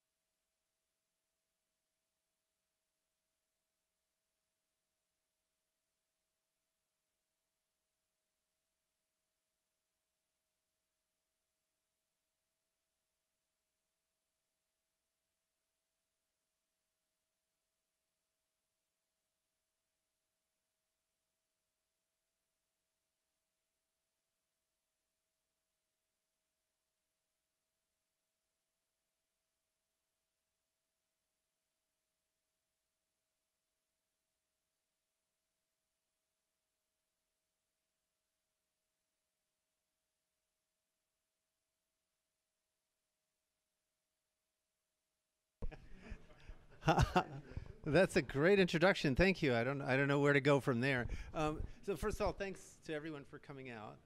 And I understand that Ed gave a presentation. I'm sorry, I got stuck. It was awesome. And I understand Ed gave an awesome presentation. And that maybe there's some people who had some additional questions or some more detailed questions. And so I'm more than happy to field those questions. I can tell you a little bit about the background, sort of what got us here and how we're going through the implementation and stuff like that. But really, feel free to lead with whatever you feel is, burning questions for you. So, Greg, I'm AB from the. I recognize you. Yeah. So thanks for coming out. Yeah, so I think people want to know about, why RChain is the shit. Yeah. It's a funny thing. I really didn't want to build a blockchain. I have been working on building a decentralized social network for a long time now, and largely because I think there's some issues around having our private data belonging to someone else and having someone else control the lion's share of identity solutions and things like that. So and so as you know, I was working with Scenario on this. We partnered up, and I had really hoped to be able to use either Bitcoin or something like Ethereum, and I just realized that they weren't going to scale. And then as I started looking at some of the other projects in the space, I realized that they were making progress because they decided to own the blockchain technology. Right. Okay. Yeah. Okay. Yeah. Okay. Is bless you, my friends. Okay. So anyway, there were a lot of really basic things that I knew from concurrency theory, which is where I've done the bulk of my mathematical research for quite some time, that I knew weren't being addressed. And already in DevCon 1, it was very clear that Ethereum was going to be going that way. Allow me to interrupt. Like right now, we see a lot of ICOs, right? And they're built on Ethereum, and you would think, oh, they're almost done, but none of them are done. So that's the funny thing. There's a lot of hype, but is it there? No. Really? No, it's not going to be there. It's not going to be there for quite some time. And I honestly, if you talk to people like Vlad and Vitalik, I think they're quite open about it, right? There's a lot of work yet to be done, and the Ethereum architecture as it stands. Like again, I am not denigrating the Ethereum architecture. You know, I'm so happy that people have the guts and the imagination to go forward into the unknown, right? And a lot of these people, they didn't grow up, you know, on concurrency theory. I mean, literally back in the 80s, when I was delivering papers at Uppsala, you know, that's when I bumped into Samson Abramsky and people like that, and really got into concurrency theory quite deeply, and that's sort of what I grew up on. You know, so there's a lot to learn, a lot to absorb from the computer science of the last 30 or 40 years that just hasn't hit mainstream. Right, but once you know that, once you understand that, hey, well, first of all, it should just be dirt obvious that you're not going to get a scalable platform by trying to have a global sequential order on the global transactions. It just isn't going to happen, right? The reason things work at scale today is because when you buy your coffee at Starbucks on the corner, that transaction is completely independent from someone buying eggs in Shanghai, right? They proceed independently, and because of that, you know, you get a scalable system. But hey, we knew that, right? It wasn't. This is not rocket science.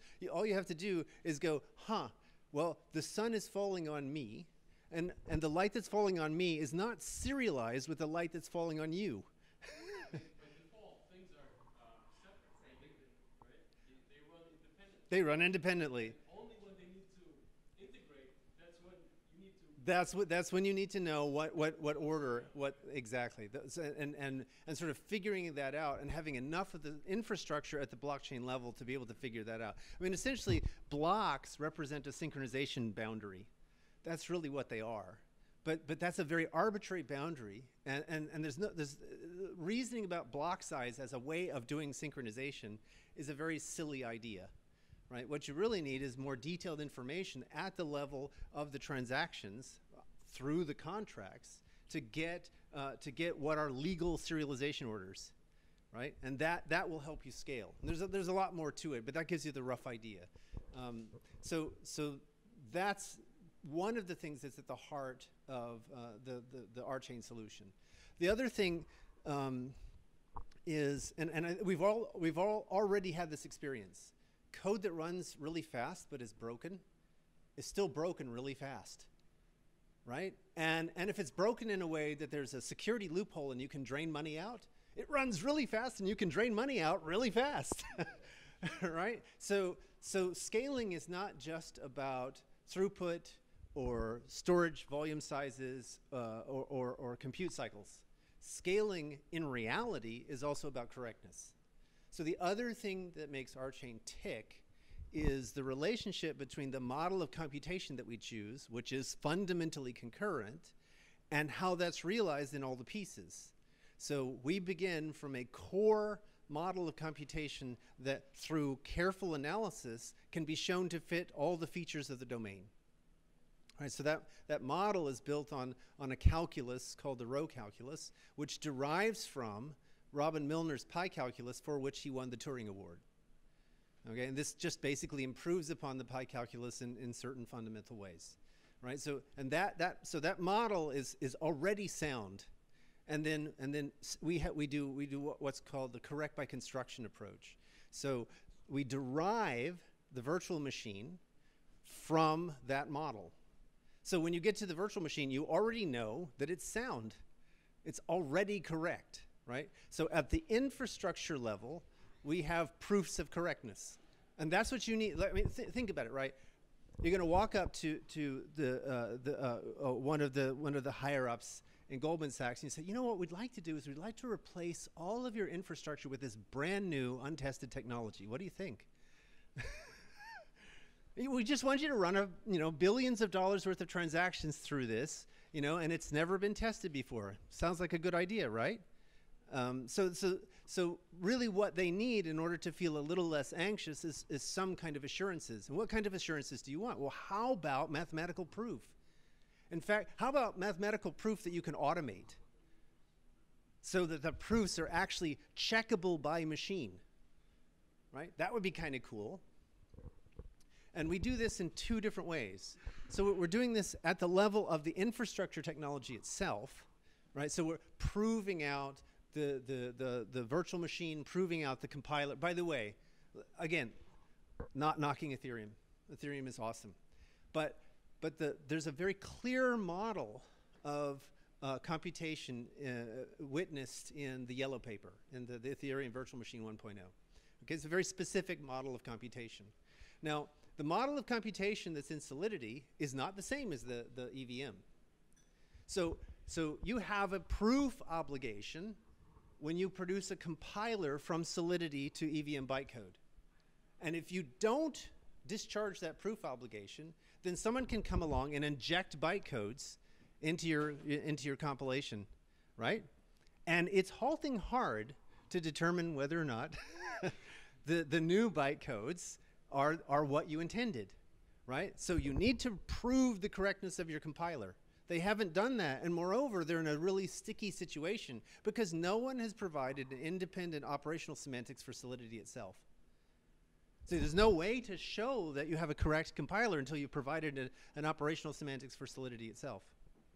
There's no standard to judge that the bytecodes do the right thing according to this other form of execution. It's good enough, right? Yeah. It's good enough to write the DAO. Yeah. Right? Yes, please. Yes. Yes. The emerging token economy. Would it be a token per namespace? No, I think that's one way to carve things, but that's not necessarily how you carve things up.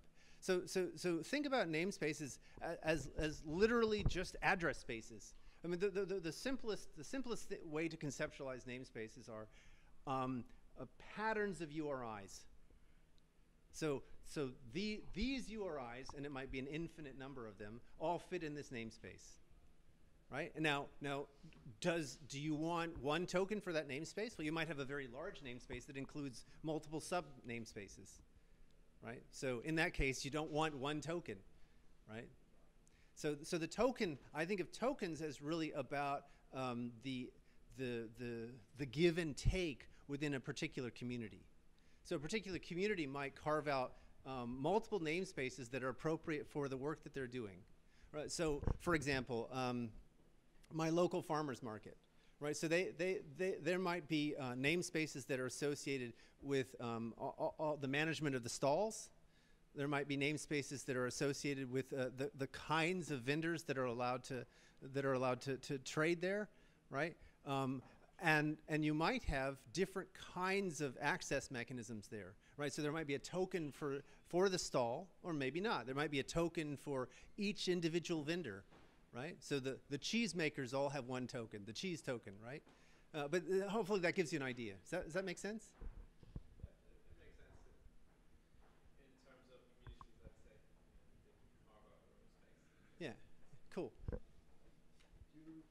your, when you have the machines proving the model, do you have, is it something like machines proving using, like when you have the fundamental axioms of mathematics in axiomatics, and then you could use them, you have, here are your assumptions, and then you could use that to prove the existence of, Yes. you postulate the existence of natural numbers and expand from there. Yeah. So do you have axioms which you start off with, and then the machine uses these axioms to prove the Yes, model? yes. But there are multiple different kinds of techniques. So the technique that you're talking about is largely what's called theorem proving. Right. So, and there are multiple different kinds of approaches to theorem proving. So today, there are some relatively robust and relatively mature theorem provers, like Isabel and Hall, or Koch is another one. They actually use the fundamental. They have a. Definitions based on the axioms. That's right. Shorthands, and they can use the to prove. You can submit a theorem, and it can translate it into axioms and prove it. Yeah. But in general, a lot of that kind of work is actually it needs to be directed by humans still. Right. Yes. Yeah, right. So it won't just be completely automated by machines, but there'll be proof tactics that humans provide as a way of helping the machine figure out the proof. But yes. That's sort of what one of the techniques you do for the computers to prove your model. That's exactly right. But there's another technique that I didn't get a chance to talk about the second layer of formal correctness, which we inject directly into the methodology of developing smart contracts. So we provide proof of correctness of the fundamental infrastructure, but then on top of that, people write contracts, like the Dow contract or other kinds of contracts, right? And what you like is some kind of assurance that those contracts do what they say they do. So probably most people in this room are familiar with the idea of programs and types. So a Java program has a type associated with it. Like a method will have a type associated with it. A class is the type of an instance of that class, right? So those are and the Java compiler provides a check that the program code matches the type specifications. Now that turns out to be a poor man's theorem prover. And so what we have is a very, very rich type system which allows you to express some very detailed things. Like, for example, is there a race in this contract? So you can write that down as a type level specification in the Roland contracting language. And so you can demand, for example, that the updating of state must be sequentially before receiving or processing a new request. Now, the Dow bug itself was exactly a race along these lines. It was processing new requests unfairly in front of updating the state. Okay? So our type checker would have caught, we wrote a little paper about this last year about this time. Our type checker would have caught that bug. So it never would have compiled.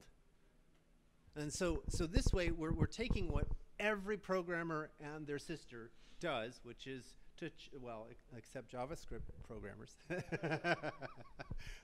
which is to type check their programs, and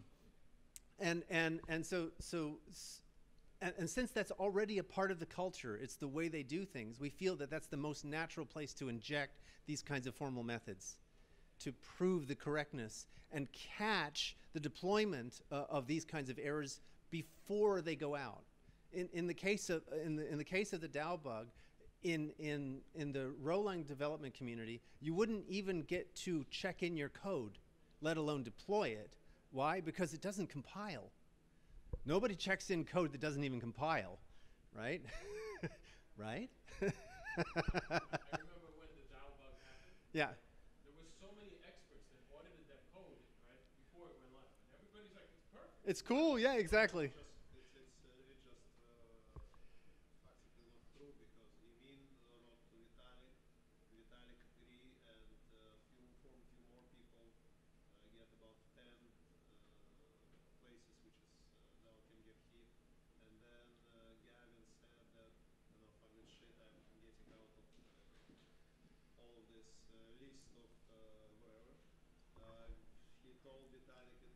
yeah, but we have to community to support. Maybe I will help him. Okay, he tried to talk to him. To one said that you are sold yourself sold yourself to capitalismus, and you know, F you. Well, I think the important thing here is Just like, and then people try to stop anywhere, and as like small group of people knows that Vitalik actually beat crap of Tuval. I don't know. Do you know this story? No? Vitalik physically attacked Tuval, and I don't know that story. Tuval was really injured. But anyway, so to say it's that everybody agree with Tal. No, all the people No, understand. there was because Tuval said just 500 people in the world understand what you're talking about. So why should they, attack me? One second here.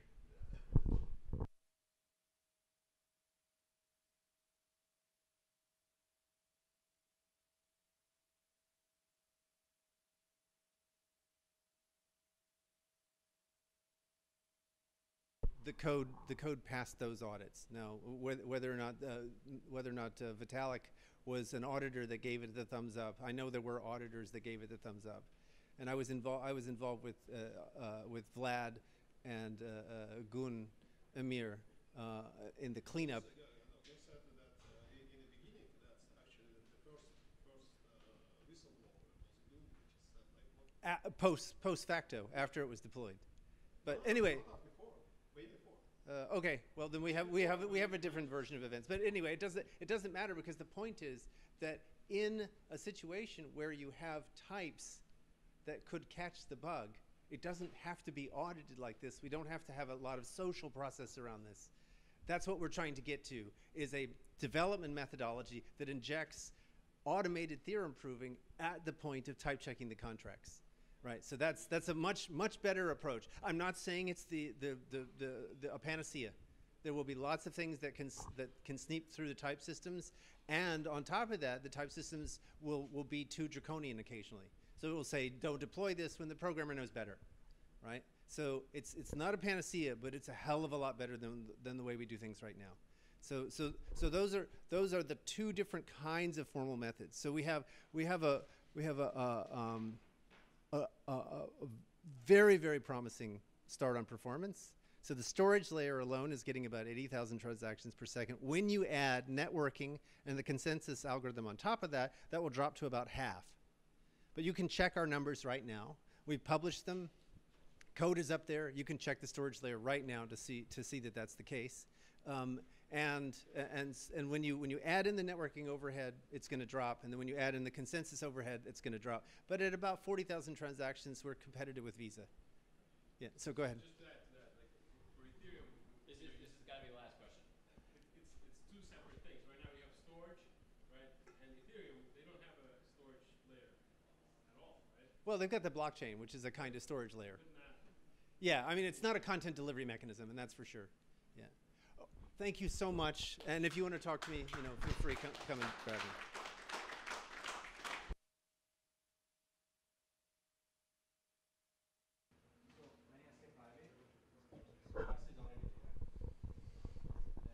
Okay, so I think we'll start. All right, so hello to everyone. Thanks for staying a little later. Yeah, you can hear me? Okay, so I'm going to I'm going to share with you a little bit about Bancor, and I hope everybody can hear me. And so the idea behind Bancor is we are focused on what we call the long tail of user-generated currencies. And if you haven't heard the term long tail before, long tail basically refers to what happens when you take something that had a very high cost of failure and you make it a very low cost of failure. Right? So as an example, YouTube. Right? YouTube made it very inexpensive for everybody to broadcast video. Before YouTube, if you wanted to broadcast video to millions of people, you needed to own a TV station or convince somebody to broadcast your video. But the moment anybody could do it, you had what it was called a long tail, meaning you had millions and millions of people trying to upload content. And something very interesting about the long tail is that a long tail ends up being 2 to 3 orders of magnitude bigger than the hits. So, you know, if you take, for example, the top 1,000 most popular videos on YouTube, right? Videos that have 1 billion views each. So your Justin Biebers, your Katy Perry's, and you add them all up together, it won't even be 0.1% of the traffic on YouTube. 99% of the traffic is in the long tail. And if we look at other industries where we've seen a long tail emerge, whether this is Reddit or Facebook groups, whenever there's a long tail, it tends to basically replace whatever came before it. So, you know, Wikipedia replaced Encyclopedia Britannica. Blogs today are one of the main sources of news and content today on the internet. So when we got into cryptocurrency in 2011, we got very excited about user-generated currency, and we realized there's going to be a long tail. But there's a little bit of a challenge in creating a long tail in user-generated currencies. For one, you have to make it very simple for anybody to create a currency. So one of the things we did is we actually created a very, very simple interface where you can use a chatbot, whether you're using Facebook Messenger or Telegram or WeChat or Line in Japan or even soon Status IM. And you can talk with the chatbot or type with the chatbot. And you can say, I want to create a currency, and you know, this is the different parameters of the currency. And by the time you finish answering the questions, you have an actual currency, in this case on the Ethereum blockchain.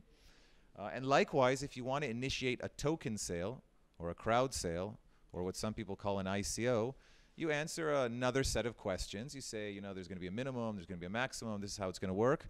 And at the end, boom, you have a crowd sale, right? So this is something that somebody can do without any technical knowledge. You don't need a development team. You don't need to know how to write Solidity code. And yet it democratizes token creation. And we imagine a future where you will see millions and millions, not hundreds like you have today, but millions of user-generated cryptocurrencies. Now, there's one more challenge if you really want to create a long tail of currencies, and that's that you have a liquidity barrier, right? So there's this very interesting notion that a lot of people haven't heard about, but it's very intuitive once you understand it, and it's called the double coincidence of wants problem, right? And if you think about barter, anytime you try to barter with somebody, you have a double coincidence of wants. You need 2 people to meet with opposite wants in real time, right? So I'm going to come with my tomatoes, and you're going to come with your carrots, and we need to want exactly opposite things, and that's a very rare coincidence of wants, right? So what do we do to solve this problem in barter? We invented money, and money solves the double coincidence of wants in barter because it separates the buying from the selling. I can buy now, you can come and sell later. Many domains have a double coincidence of wants. In fact, before the invention of writing, we had a double coincidence of wants in human communication. We had to meet in real time. One person had to want to say something, another person had to want to hear something, and then they could exchange information. But after the invention of writing, now, you know, I can read something that Socrates wrote thousands of years ago. The challenge is that amongst currencies, we still have a double coincidence of wants, because there's no money for money, right? So anytime you exchange your euros for your dollars, your bitcoins for your ether, whatever, your Apple shares for dollars, you have a double coincidence of wants. You need somebody on the other side that wants the opposite of what you want, right? So this creates actually a very big barrier to liquidity. You need to have market makers who provide liquidity. You have a nice bid and ask, right? And where they meet in the middle, that's the market price, and that's how all currencies have been exchanged for hundreds of years. But if you want to have a long tail of user-generated currency, that's not going to work, because you'll never have all the lines connecting all the currencies. You're not going to have market makers providing liquidity for every little tiny currency.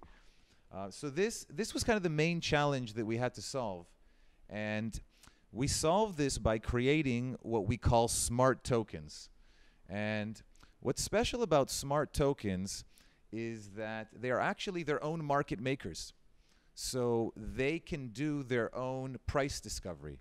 They can achieve their own liquidity. They don't need another person on the other side. They don't need an order book to match bids and asks. they have actually all kinds of other intrinsic features in them that are unrelated to liquidity, and we can talk about them maybe later.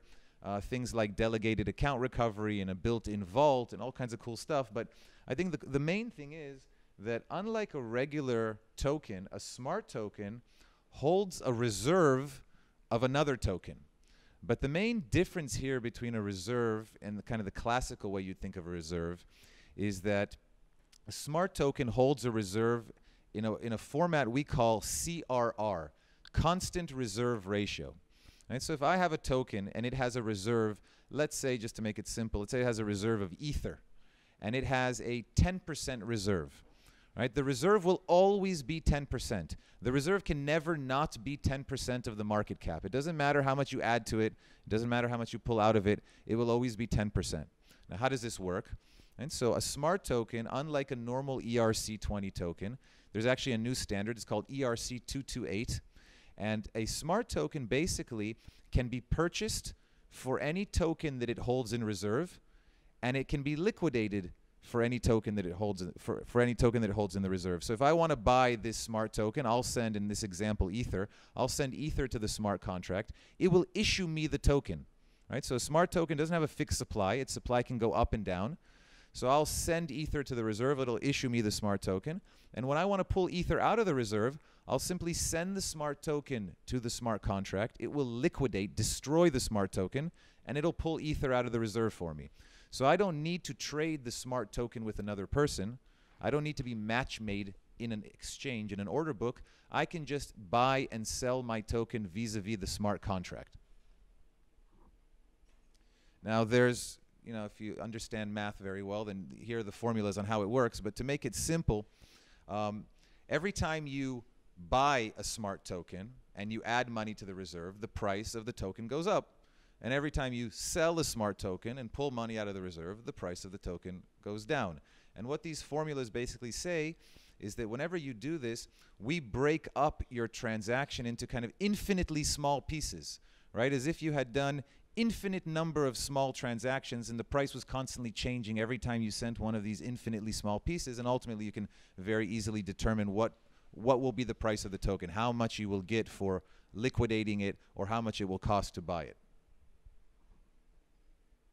So again, when you're buying or selling a smart token, you're doing the full transaction yourself. There is no counterparty. You're buying it all the way. You're selling it all the way vis-a-vis the smart contract. Now, one of the cool things we discovered, this was actually a little bit of an accident, we set out to come up with this very simple building block to enable the long tail of user-generated currencies. But what we found in the process is that you can use this very simple concept of a token holding another token in reserve, money holding money, which is what, of course, smart contracts enable. It was just never possible before this. You never had a situation where you had immutable, decentralized code that could hold programmable money. And what we found in the process is that instead of holding one token in reserve, you could hold multiple tokens in reserve. And instead of having a fractional reserve ratio, in other words, creating new credit, the way every single new altcoin creates, in their case, 100% new credit, if you actually had a reserve that added up to 100%, you wouldn't be creating new credit. Instead, you could create, for example, an ETF. So you can actually create smart tokens that are essentially decentralized index funds. Except unlike other index funds, this is the first time you can hold an index fund yourself. You don't need a third party to hold your index fund. Right? So I can make a smart token which is actually, let's say, the top 10 altcoins. Since it's only on Ethereum today, so let's just, to be specific, the top 10 ERC20 tokens. Right? Or I could make a smart token that's like all the infrastructure-based tokens, or all the tokens that are doing prediction markets, right? I have a smart token that's Golem and Augur and, Gnosis and Augur and whatever else will come in the future.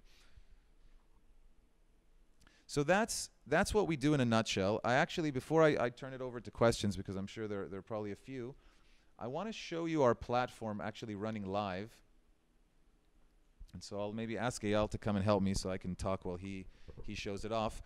So this is actually on testnet. We just kind of, to pilot it, we create thousands and thousands of currencies, and we we kind of stress test the system. So this is all fake data, so don't pay attention too much to the words. But to give an example, we'll just create a token right now in real time, so you see how easy it is. We're creating a smart token in this case. So we all just hit create a token. It brings up the bot. It supports all the main instant messengers, so you don't have to actually install anything new on your phone. Everybody has an instant messenger on their phone. So in this case, we have Telegram, and it's going to ask us here, you can't see it very well, but it says, what is the name of your community, or what is the name of your token? And let's just put maybe Pencilworks, where we're being hosted. All right, and then it'll ask you for a little bit more information, so we'll race through this pretty quick. Enter some kind of description, and then you can enter the location. It's integrated with Google Maps, so we'll put in Brooklyn, and it knows, okay, Brooklyn, New York. Let's put a symbol for our token, 6 letters. Let's put pencil. All right. And then what is the name for the single unit? Pencil. What is the name for the plural? This is mostly a user experience feature. And now we need to sign the transaction. We can't sign it safely inside Messenger, so it's going to take us back to the web. In the case of Status IM or other Ethereum-based messengers, you can actually sign it all the way straight from the messenger. And then here we'll just put in Eyal's very secret private key. And that's it. We just created a token. Right? So the idea is that this is really something very, very simple that anybody can do. And now we have a whole little community here. We can start, beautifying it if we want a little bit, add a cover photo, add some kind of avatar. We already have our little map over there. We actually give the users here, think of it maybe like Facebook for currencies, right? So we give them a full HTML5 editor. They can start creating their own page. They can actually inject their own source code. But maybe the coolest thing here is if we just go to the token tab, you see this is kind of the interface that the admin would see. You see that, okay, we created the token. It's a private token right now. The market cap, there's 0 tokens in the supply. The market cap is 0. But now we can do all kinds of stuff with this token. For example, we could initiate a crowd sale. If we do that, the bot's going to come up again. It's going to ask us a series of different questions. At the end, we have an actual ICO that's running.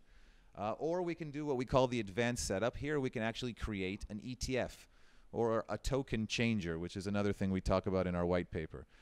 So Eyal will just add a few maybe pretend currencies right now into the reserve. He will choose what their CRR is going to be, somewhere between 1 and 100%. Just pick anything. And now we're starting to build the token. We don't actually have to do a crowd sale. We could just seed this token with a reserve if we already have currency and we just want to seed it. And when we hit go, this token becomes live and it becomes instantly tradable to Ether or to any one of its reserve currencies. So, you know what? Let's stop with the demo right now and maybe we'll turn it over to questions. Yeah, sure.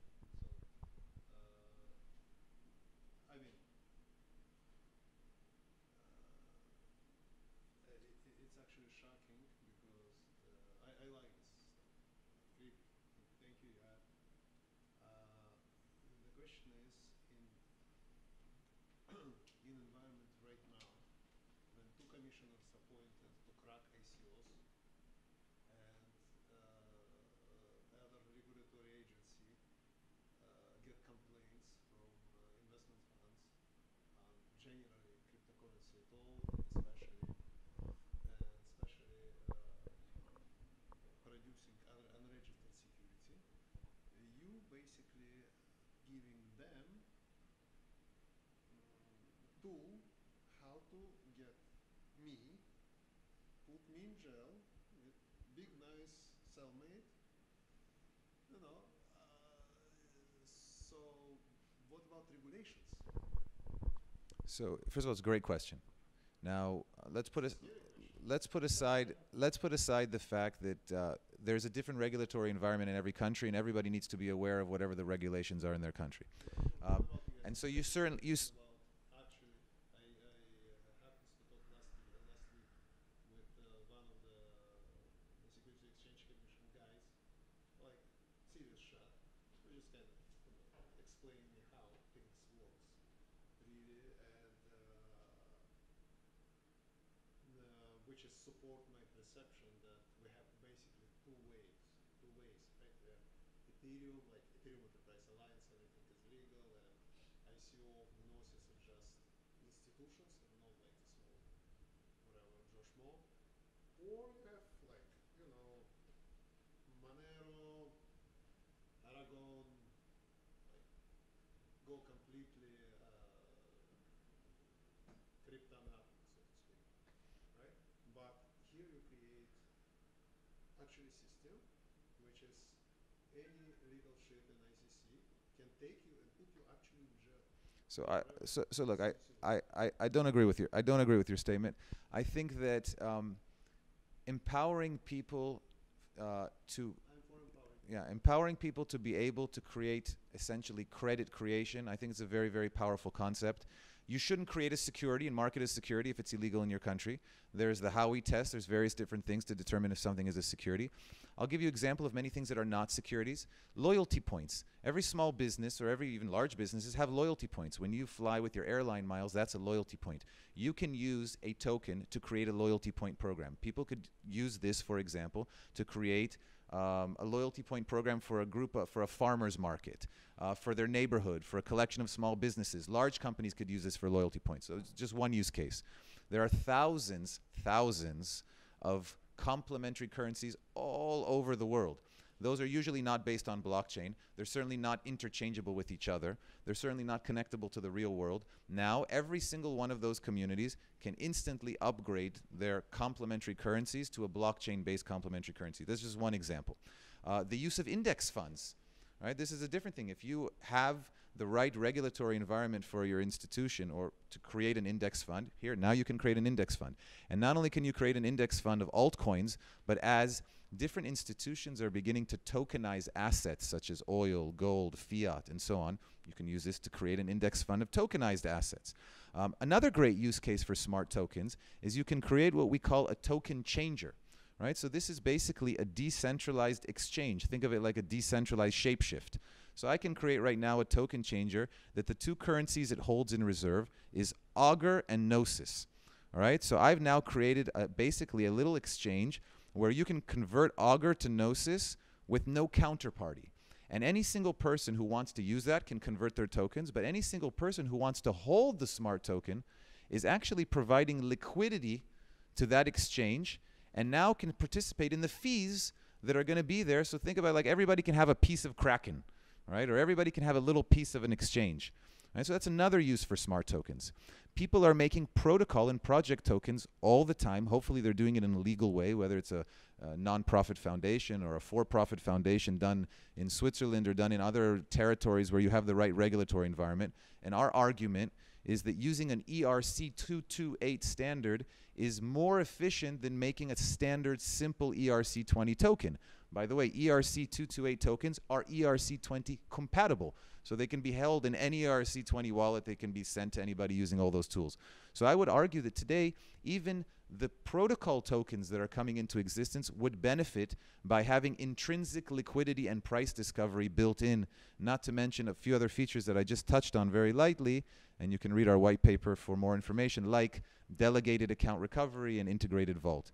So I think there are many, many uses for smart tokens, but certainly you should not create illegal securities and then market them to people. That, you know, that's not why we created the platform, and everybody is responsible. You know, you download Windows, you're going to do illegal things with it, that's your problem. The fact that there's a platform there that lets anybody build applications, and that's our purpose.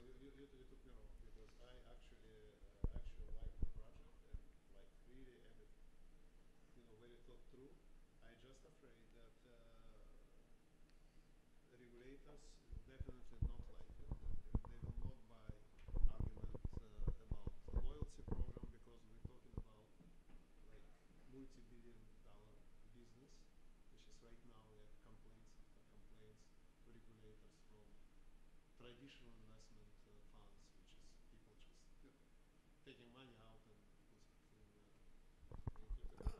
I understand the concern. I want to move on to another question, but I do want to say that I think that we are all of us in this space are hoping that regulation will become more clear and that the environment will become more welcoming. I think that today one of the challenges is that you see other territories outside the U.S. moving a little bit quicker in creating a more organized regulatory environment, and you see a lot of projects happening outside the U.S. I think that we're starting to make progress in the U.S. as well. Yeah. Yeah. Japan, for instance, this is really clearly treated as a digital currency, which is a new category created by FSA. So you have to do maybe some things related to KYC, but typically the Japanese law treats it more as a currency, not a security. I can tell you that when we were in Japan, we are. At least for digital currencies and point-based systems like that. If you do something related to crowdfunding, that's a little bit more securitized. So you might need a level 2 security license to do that. But anyways, that's just a comment. So it's a very interesting project. So it seems like how Bancor differentiates from like other decentralized funds such as like Economy or like Melonport is that like like the like if you want to create the smart token as an ETF, it could be considered as like a fund, but it's like ERC 20 related, and it could be like tradable. Is that correct? Yeah, it's right. And by the way, we're big fans of Economy, and we're big fans of Melonport, and we have a discussion going on with both of them. I hope that both of them will actually integrate smart tokens into their platforms. But I think that one of the big differences here is that the funds are actually held by the smart contract itself. And one of the things that happens is when you have a smart token, it has a different price to every one of its reserve currencies. So anytime somebody is going to buy or sell, pull out one of the reserve currencies or add to one of the reserve currencies, it's actually going to change the price of the smart token vis-a-vis its reserve currencies. And this creates actually an arbitrage opportunity for bots to even out the prices if the prices on an external exchange are different from the prices within the smart token.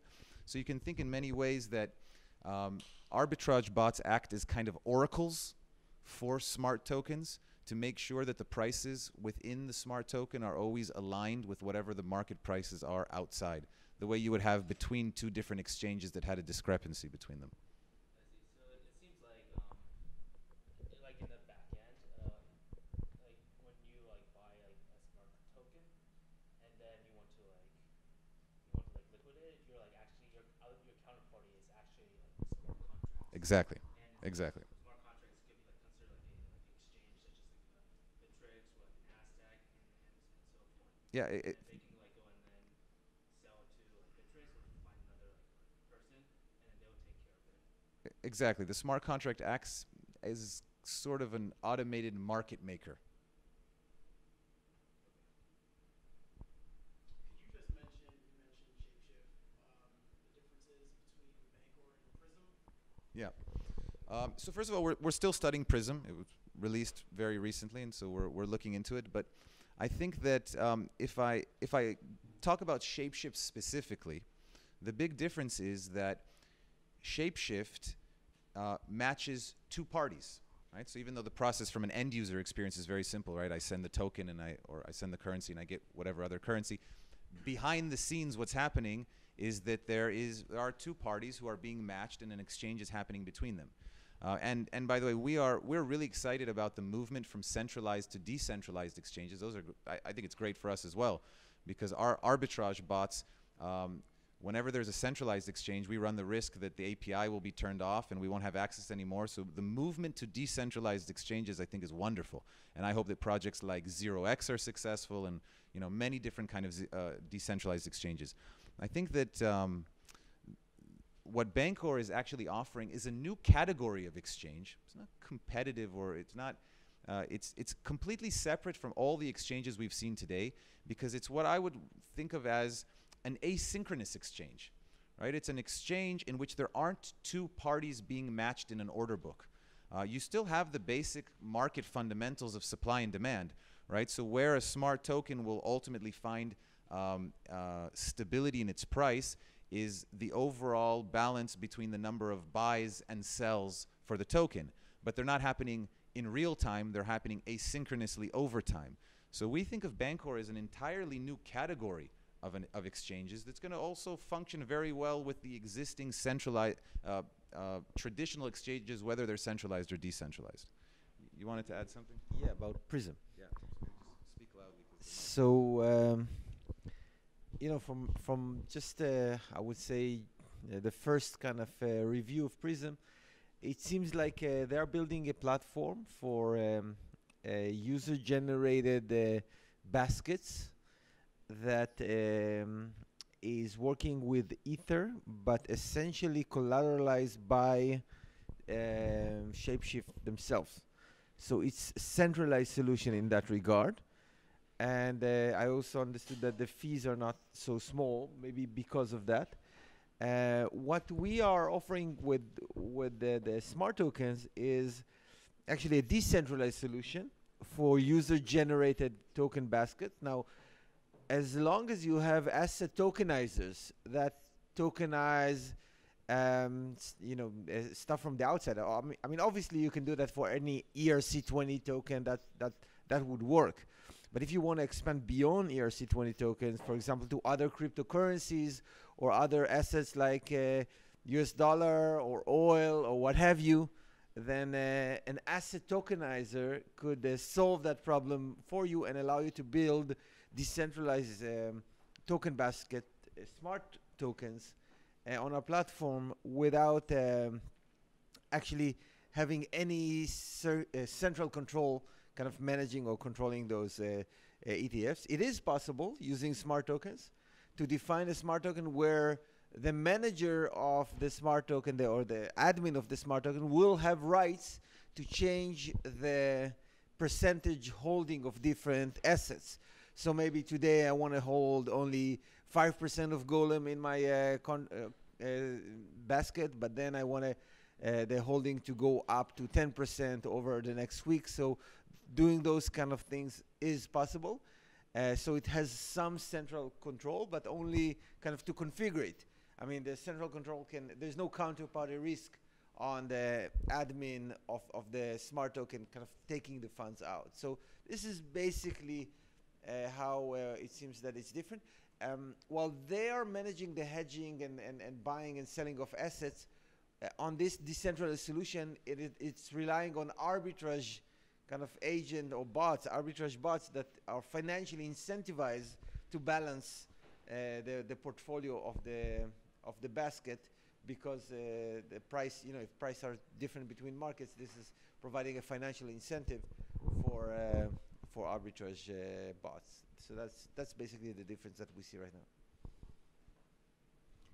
Yes. I think what you guys have done, integration with bot, it's really great, for future, the interaction point of view. Couple of questions. One, regulations, of course, that's a big challenge. Anyway, if you are saying even these kind of tasks with EVF or something like that, it's a big question mark. But anyway, I'm not going to go there. So from an end user point of view, suppose I created a smart contract and there's a reserve 30%. And suppose value goes up, do I need to put more money? How am I going to put more money into my smart contract? Okay, so suppose I don't have money. one comment on your first comment, and then I'll answer the question. I started the company MetaCafe. Anyone heard about MetaCafe? It's like a video website. It's like a little bit older. Yeah. So before I started that, I went to the #1 intellectual property lawyer in Israel. I studied in Israel, and he was like the lawyer for all the big record company. And I was telling him, I want to let people upload videos, and then people can watch those videos. Then no such site back then. It was way before YouTube, right? Yeah. And the lawyer was. Forgiveness later. I think that's what you're following. That's amazing. Yeah. But with regulations, especially with the securities, it's kind of challenging. But as long as you can go forward, push forward. Yeah. I'm gonna go with you on that. Yeah. Anyway, the end of the story is that the lawyer just told me, "Don't do it. Don't do it. It's illegal. Don't do it." And I did it anyway. But the question was about the reserve. So what's important to understand about the reserve is that it's actually very connected to how the price is calculated. Maybe we can, if we yeah. So if we look at the formula, what we can see here is that the price it's actually it's actually a simple formula how the price is calculated. The price is just the reserve balance divided by the supply multiplied by the CRR, the fraction. So what it means is this is how the price is calculated. This is how the contract calculates the price of its own token. And the price is always denominated in the reserve currency. So if you have, so if saying that this token is not going to be market, it's not going to be traded in exchange. it's not good. No, it can be traded in the exchange.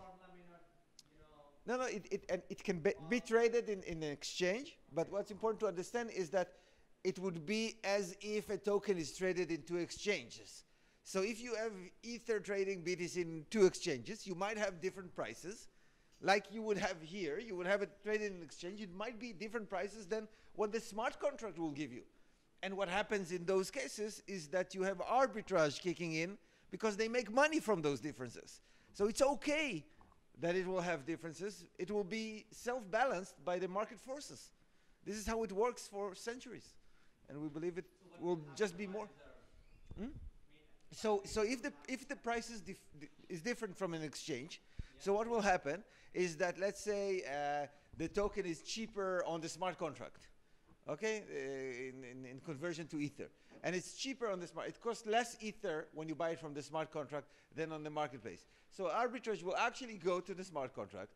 It will buy the token and sell it in the marketplace, and buy the token and sell it in the marketplace until the price will even out. Because as he does that, the price will go up in the contract and down in the marketplace. Because when you do those actions. And this is like the differences that arbitrage bots live upon, and kind of this is how they make money, because there are those differences. So follow-up question. So arbitrage are going to be another smart contract, or are going to be human intervention, or is going to be some programmable? Human intervention for what? For buying and selling, right? Arbitrage is going to be a human intervention. So Intervention is going to be another smart contract doing on behalf of some person to buy more token and then sell it on a lower price so that this evens it out. So I believe that there were just like there are bots that are working today and doing arbitrage in different crypto market today. I believe that there will be here as well, but we will actually make sure that there are bots for the first ones, that there are arbitrage, just in order to balance it. But it's just a matter of incentive, but because if the price is too big, the price difference is too big, so you will find the individuals that will just pick the money from the floor. I mean, it's with a little bit of work. But when it gets to the bots level, it's kind of a race to the bottom of who is balancing the prices earlier. So as you get more and more kind of activity, you'll get more and more stability between markets. But it's just a question of how far the prices will go, because at some point someone will just pick the money from the floor and enjoy it, right? So different question. What's the roadmap from here? Which direction are you guys going from here? I mean, are you So- looking for another blockchain? So, Ethereum has inherent challenges, right? yeah. Making sure you understand. So we are thinking about how to kind of work with more blockchains, of course. We see that as kind of a blockchain agnostic system. We need smart contract to operate well, so that's a requirement. But we also think about solution that will help kind of represent cryptocurrencies from other blockchain on Ethereum and see how we can integrate with that. Additionally, our background is all kind of end user, consumer applications, and application with millions and tens of millions of users. We're not like the same hardcore technologists that build blockchains. We're building applications. And from that perspective, what is most important for us is to make blockchain technology accessible to the end user, and not just blockchain technology, but also user-generated currencies accessible to the end users. We've been running pilots of community currencies all around the world with millions of transactions in the last few years. And the users of those currencies were moms, young moms, and high school kids, and really people that have no idea what's Bitcoin or Ethereum. We don't think that any person needs to understand those things more than they need to understand what TCP/IP is. It doesn't really interesting. Those are like underlying technologies. And what we want to provide is a simple to use product. So I think what you're going to see is more integration with credit card payments, or using, using back those tokens in the real world with, for example, our partnership with Token Card that will allow you just to kind of spend those tokens at the store when you want to pay for your coffee. We want to see a lot of solutions that will make it like easier to trade stuff, like a marketplace that people will be able to kind of post stuff to buy and sell, a business directory. So all those kind of things that will make it really simple for the end user to get into this world. Forget password. I mean, the guy was mentioning delegated account recovery, security that will really be simple for people that actually used to do like forgot my password and solve that problem. Still don't solve in blockchain. So those are the direction that we are kind of focusing on in the next few months. Any more questions? Are you planning token distribution? Yes, we are planning. Network. Yeah. Here is this. Thank you. Thank you very much.